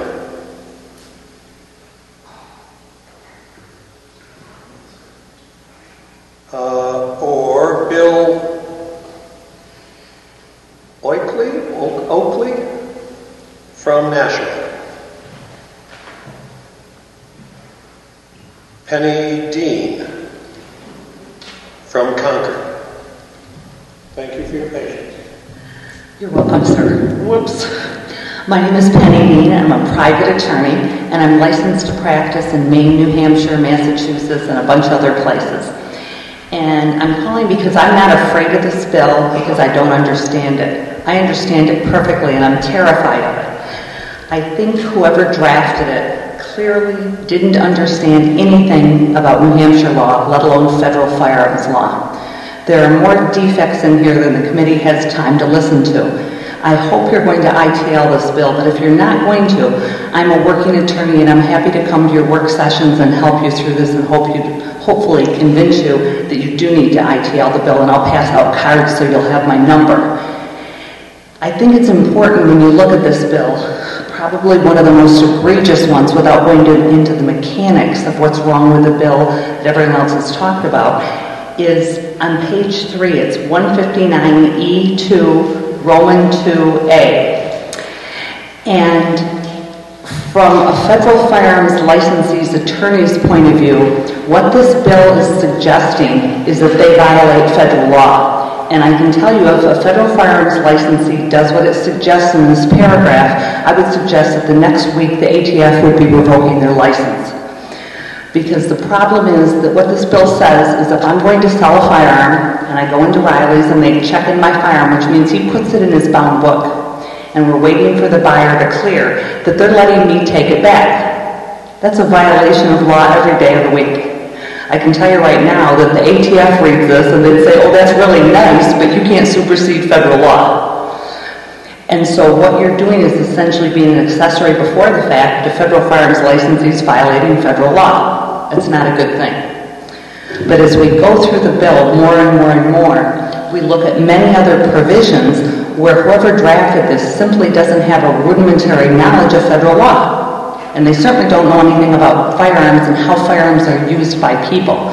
What this bill does is make a firearm a uniquely personal object, which it actually treats it essentially like what's called Class 3 firearms, which are fully automatic firearms and suppressors and everything else. That's a fact, basically, of what's happening here. And more importantly, they're treating frames. Frames are included here. There's a lot of other things when you actually read what's included here that really will surprise you. And it would just destroy the fabric of New Hampshire. Massachusetts, who has one of the most egregious gun laws in the country, doesn't even do this. They have an FA-10 form that you voluntarily fill out within 10 days of selling firearms in a private sale. But to say that our laws would be more draconian than Massachusetts, can't even believe it. And I can happily answer all sorts of questions for the committee about mechanics, or anything about how the bill would be implemented. And like I said, I'll give you cards with numbers on, because I really am happy to come to your working group. Thank you. There will be a subcommittee, and we will have to go through this bill relatively quickly in order for it to go to the House and on to the Criminal Justice Committee if it gets that far. So I suspect that within the next week we'll have a subcommittee meeting, and that will be posted. So just keep an eye on the bill. Thank you. You're welcome. Is it Mitch Upkar? From Pelham? I'm sorry, what's your last? I didn't see the K. Horrible writing? Yes, I wrote that pretty quickly. Sorry. My name is Mitch Lopez. I am here representing gun owners of New Hampshire, which is thousands of firearms owners in the state of New Hampshire. I'd like to say a couple of things at the end of my testimony about the procedures and what I've seen here today. I've been testifying here for 25 years, and I'll talk about that in a minute. But what I want to say is common sense. Common sense. That's what we're talking about here today. Where have all these crimes occurred? Gun-free zones. What's common sense? How do you solve that? You make them not gun-free zones. I was interviewed after Sandy Hook, and by a reporter who came to me who asked me, what do you think could have been done to solve the Sandy Hook problem? And I don't say this to be black humor or a joke, but I said, well, we need bigger signs. And she said, what do you mean bigger signs? I said, well, obviously he didn't see the sign that said this is a gun-free zone. That's the stupidity of this legislation. You're suggesting by passing a law that someone's going to obey it. A criminal. A criminal is a criminal, i.e. they don't obey laws. So that's what's going to happen from this. Common sense. Israel. One school shooting in the history of Israel. Has anybody heard of a school shooting in Israel? The terrorist capital of the world? Do you know what they did? One school shooting, every teacher was trained on how to use a firearm, and they use semi-automatic and automatic firearms. All teachers are trained, and they're armed with firearms in schools. And guess what? There's no more school shootings in Israel. Is that common sense? No, let's put a bigger sign up that says, so everybody can read it, say gun-free zone. We leave our children in a gun-free zone. This building is not a gun-free zone. This is protected by security and state police officers with firearms. Yet our schools are not protected.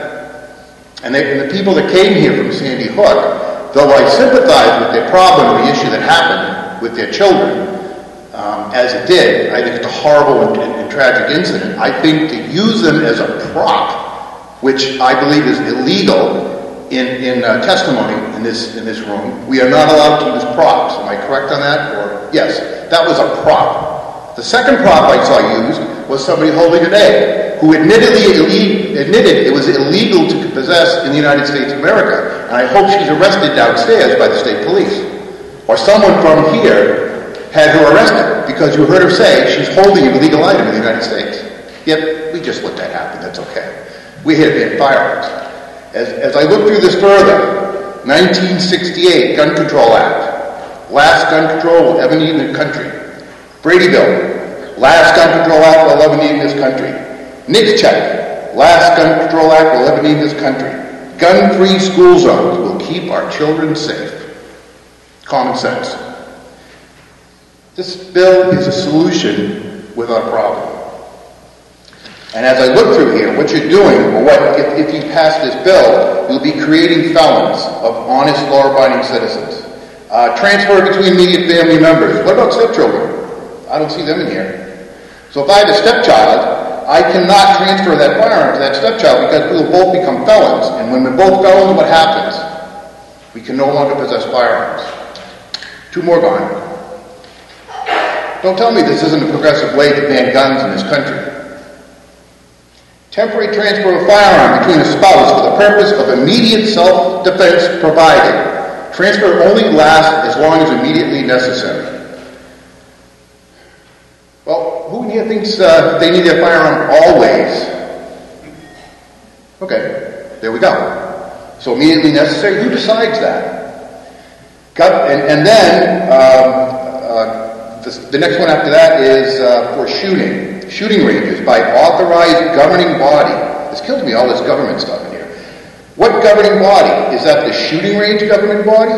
Or is that the government of the town? Do I have to go get a permit from the Board of Selectmen or the mayor to have a shooting event at my shooting range? Or do I get it from the governing body of the shooting range? So it's not clear, really, what's going on here. So this is a lawyer's dream if you pass this bill for people to keep them from being felons. And oh, by the way, this is also only $756 per felony for someone that can't afford an attorney.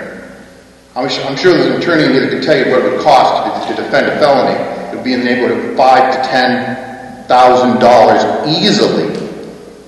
And we're going to give them $750. Another felon, another gun gone. So, ending, the 2 things I want to say is I'm outraged that props were allowed to be used in this room. That's never happened before. That a break was taken. That's never been allowed to be done before. I'm here on my own dime, my own time. Everybody sitting here is here on their own dime, in their own time. And you take a break? I have never in 20 years seen a break taken from this room, ever. I see representatives going home. Gee, it must be late. I think they're supposed to be here to hear this. I'm outraged. I cannot believe what I'm seeing here. So as a citizen of this country, or this state, that has testified here again for at least 25 years, this is the first time I've ever seen this happen in this hall. And I am outraged, and as are those people that are standing behind you, of this attack on the freedom of the state of New Hampshire. God bless America. God bless New Hampshire. Yay. And relative to your concern about how the hearing was conducted, if you want to write to the leadership of the House, they will... No, I will. And I know how to do that, so I will thank you. I appreciate that. But that was, just so you know, props have never been not allowed in here, ever. And those 2 things were props. Sandy Hook people and that little lady. And I want to hear about that lady being arrested. And... James Gaffney from Warner. Hello, how are you folks today? Good, how are you? Honestly, pissed off. I'm not going to hide it. It's the end of the day. I've been here for half a day. Took a whole day off work to come talk to you people. Some of you who I recognize and have watched your voting records, over time. Some of you work very hard to defend our liberty, freedom, and private property rights. Others of you don't fall into that category. You work to trample our rights. You work to trample our freedoms. You work to trample our private property and our private property rights. Please, speak to the bill.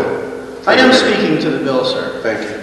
It's cost me and everybody else that came down here an exorbitant amount of money and time out of our lives to defend our rights from a minority or maybe a slight majority of you people. What is this? It's a thumb. What does that make me? A tool user. What's a gun? A gun's a tool. What's a pen? It's a tool. What's a chainsaw? It's a tool. I could use any of these things to inflict harm on a person in a multitude of ways. So could anybody else. A gun is just an inanimate object. It doesn't, in and of itself, doesn't do anything. It's the person that has to take an action with the tool in order for something good or bad to happen. So what is this bill? This bill isn't about gun control. This bill is about people control.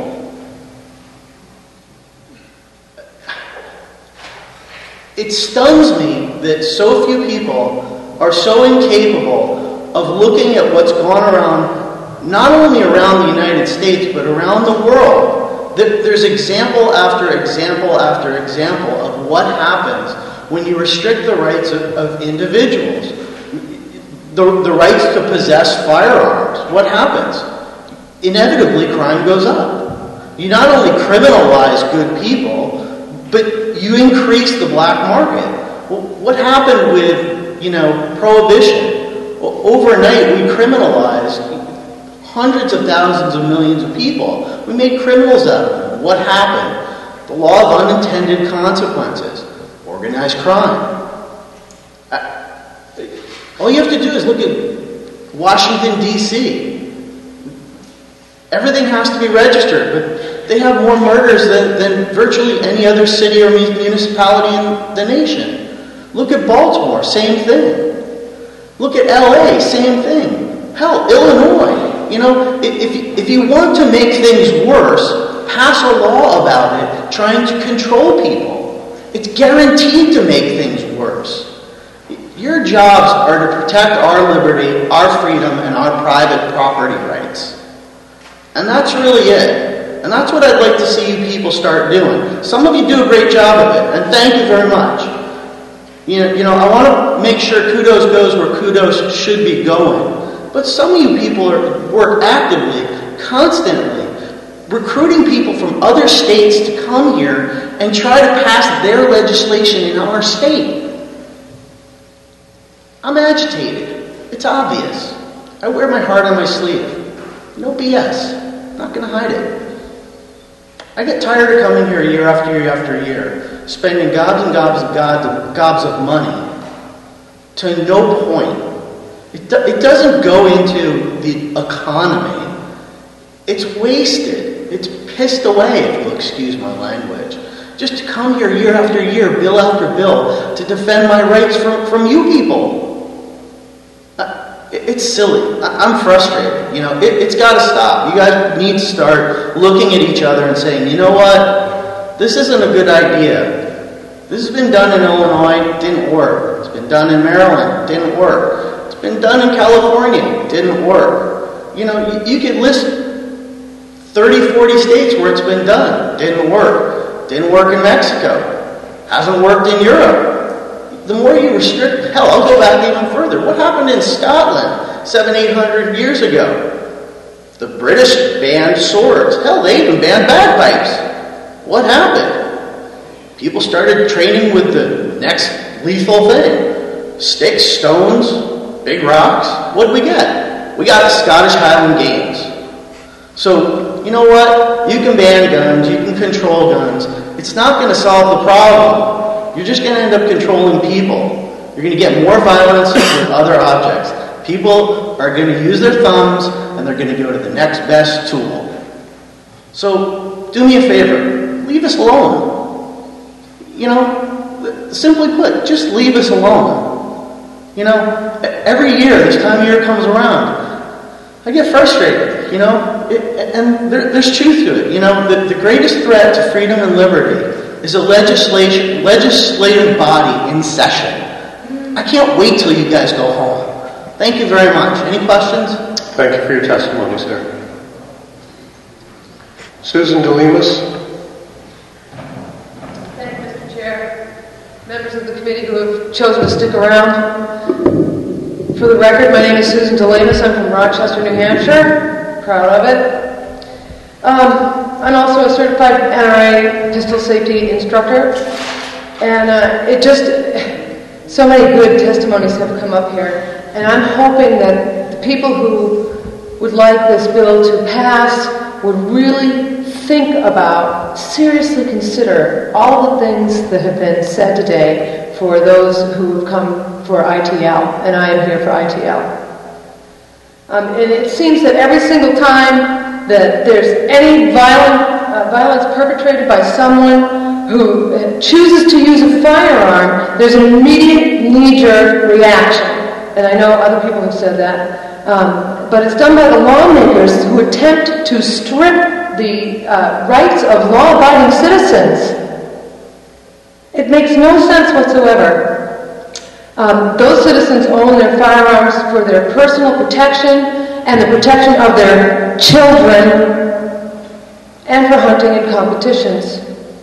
Now, I've had a background check taken recently because my mom is here with me today and I am taking care of her now, and I had to go through a background check. I'm a law-abiding citizen. You know, did any of the people that were mentioned by one of the other people who gave testimony about the headlines of all the crimes that have gone on, did any of those people have a criminal background? We don't know. The authorities, I'm going to go back to Sandy Hook, on December 16th in 2012, the authorities offered a few details about Mr. Lanza. His aunt said that he was never in trouble with the law and never in trouble with anything. We do know that he enjoyed soccer, skateboarding, and violent video games. He was even described as a genius. You know, maybe we should perhaps think about prohibiting violent video games instead of people's rights to carry arms and do it safely. There are avenues people can take to learn how to use firearms very safely, because that's what it's all about, is safety. I really encourage you guys to ITL. It really is a common sense thing to do. And I know that was mentioned. Thank you for your time. Thank you for your testimony. We have just two more people to testify. And if we could hear from Christopher Booth from Concord.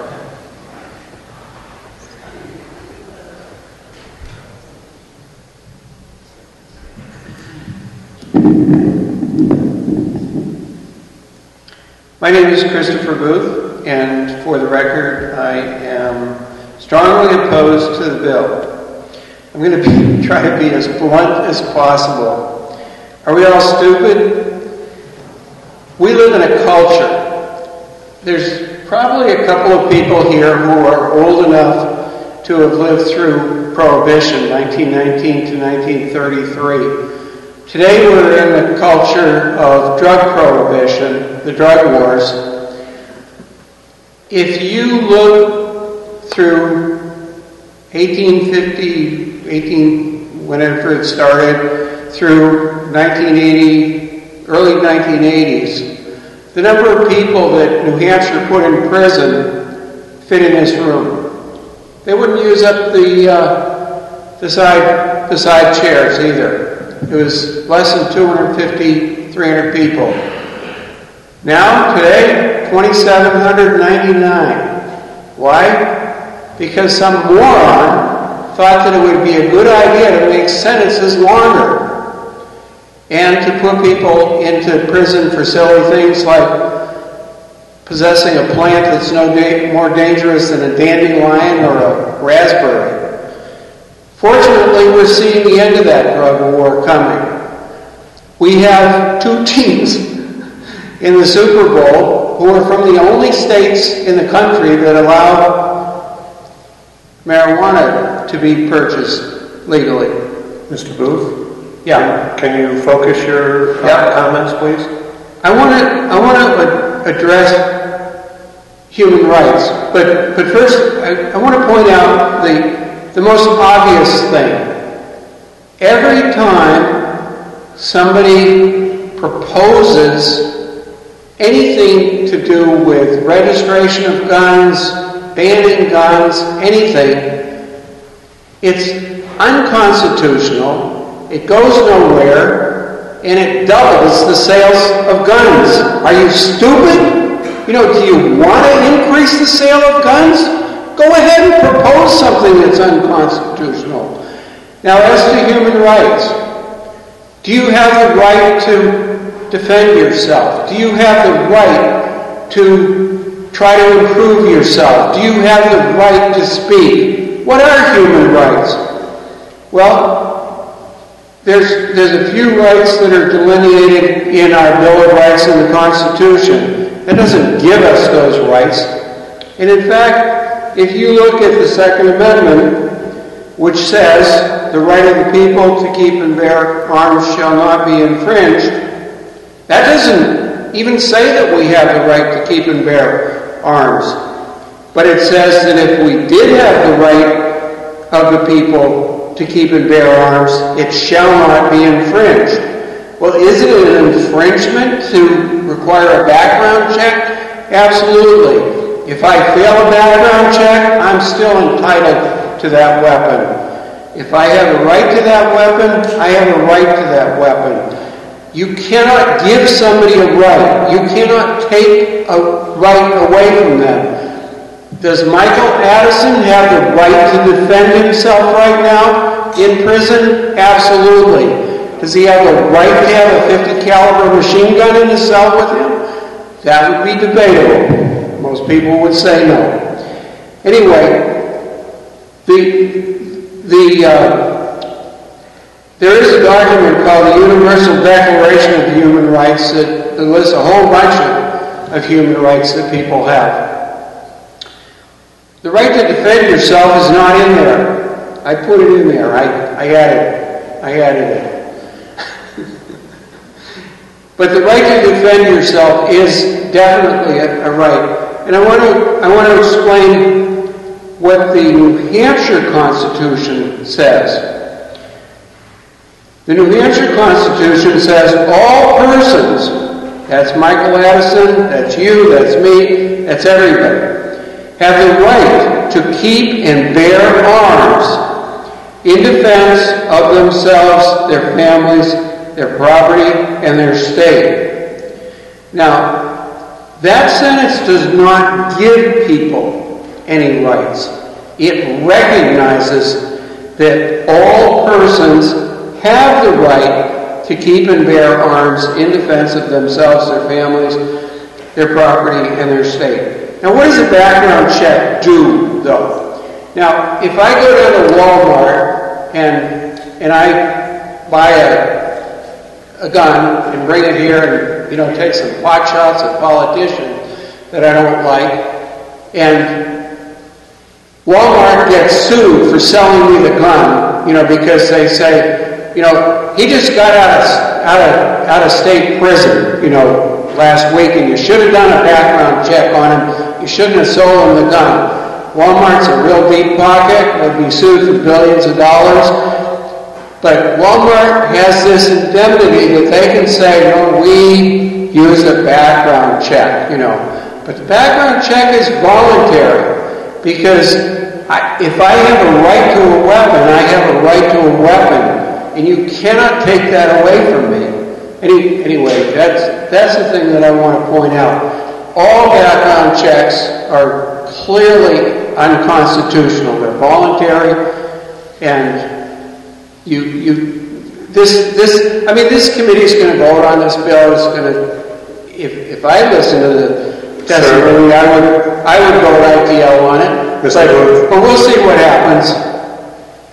Thank you. I think we understand your points. Okay. Thank you for your testimony. And last, and I'm sure not least, Dr. Hannon from Lee. Hi, thank you very much. I appreciate everybody staying as long as they have, those of you who stayed. My name is Dr. Joseph Hannon from Lee, New Hampshire, and I'd like to apologize. It's more of a confession. I did not go through a background check before coming up here to speak today. So I just want to put that out there. I know we are talking about exercising a right. This isn't about guns or weapons or saving lives. This is about rights. And governments are instituted, our government is here to protect our rights. There was a landmark case years ago in Minnesota, Neer versus Minnesota. It went to the Supreme Court.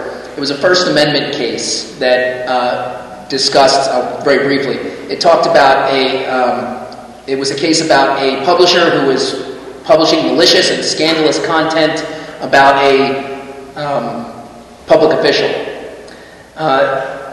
The Supreme Court stated that officials are in their ruling, they are supposed to punish the abuse of a right and not place prior restraints on the exercise of that right. They couldn't take every person who publishes a newspaper and read it first. They can't take someone who wants to go open up a church and make sure they're a good church. The prior restraint is getting that approval. Now, we've heard a lot of discussion about people that are doctors. I practiced many years. We have another doctor. We have several doctors that talked about it, lawyers. And we even heard about a clergy person having to get a background check. Well, the lawyers and doctors have to go to the state for a background check for the privilege of practicing a profession that they had to earn. This is not a right. Not everyone in here has a right to be a doctor or a lawyer. I'm sorry to say, but that's something that has to be earned. It's a privilege. And the difference between privileges and rights is the key to this discussion. There's a privilege to drive a car on a public way in the state. You have to take a test, get a license, and drive. You can be a drunk driver convicted 10 times of drinking and driving, but if your license is taken away, you still have the right to buy a car. 30,000 people a year are killed from driving under the influence, alcohol-related deaths in this country. It's almost 3 times the murder rate in this country. But it doesn't even occur to anyone to get these people barred for life from ever buying a car. You can kill 10 people, go to jail, come out after 40 years from drunk driving. You can't buy a gun because you've been a convicted felon, alcoholic, but you can buy a car, you can buy booze.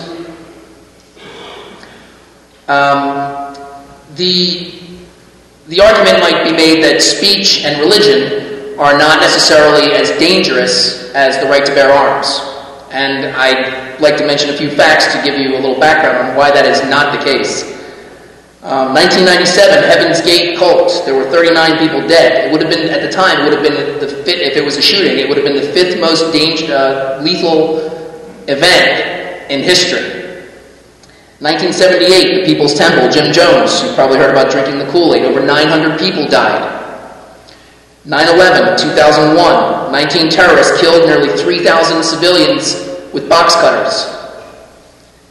I won't even get into the Crusades and all these other things, but we know that religion can be dangerous. Nobody's suggesting we should license religion. Even the reverend who was talking about licensing and having to go through it, and she'd love to get a background check. I'm pretty sure, and correct me if I'm wrong, that this was someone who had to go through her own church's policy, church's procedures to get a background check through her private church. The Boy Scouts do it. To be a Cub Scout leader, I had to get a background check voluntarily. I'm sure that any reverend or pastor or priest would be appalled and would be screaming at the top of their lungs here right now if the proposal was to have government-mandated checks for any of these things.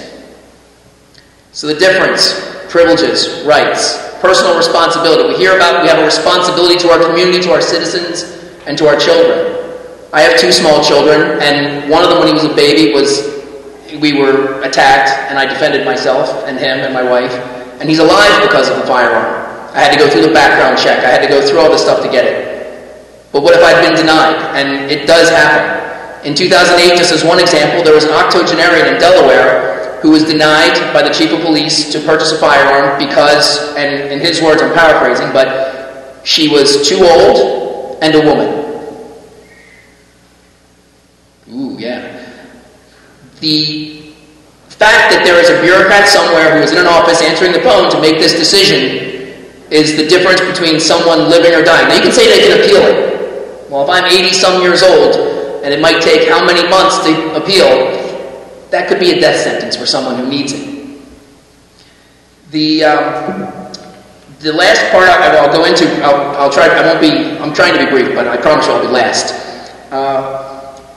There are several things that make this law pretty much a toothless law. The General Accounting Office had a study years ago that said that every time someone used a fictitious driver's license to pass a background check at a legal dealer, 100% of the time in their study, the person was able to pass the background check regardless of their history. They just had to come up with a name that wouldn't be in the system, get an ID, and hand it off, and go and do it. The other problem is straw purchases. Now, we've heard a lot of testimony about we have to stop the illegal gun trade and all this stuff. The problem with that is it's already against the law to do that. You can't buy a gun to give it to your brother. That's illegal. Even if that person is allowed. Now, under this law, you can buy a gun and give it to your brother. But under federal law, you're not allowed to buy a gun for the purpose of giving it to another individual. If you're buying it for the purpose of giving it away and conducting a sale or transaction, that's against the law. The Journal of American Medical Association, a journal that's not necessarily friendly to gun rights in the past, 2 years after the Brady background checks were instituted, determined that they found that it failed to reduce the murder rates, and implementing waiting periods in background checks did not lead to a reduction in homicide rates or overall suicide rates. And it has not stopped killings. So, with all of these things to consider, I think we have to remember we've been promised this isn't registration, this isn't an infringement of our rights. That is a lie. We've heard this before, and to paraphrase, the people that are presenting this bill are saying, in a sense, if you like your guns, you can keep them. Well, we've heard that before. Thank you very much. Thank you for your testimony. And thank you, everyone, for your patience, to committee members for your focus and consideration of this bill. All bills that are presented to the legislature have to be heard, whether we support them or not. And we will pursue this bill through subcommittee and to the floor of the House soon. Thank you very much.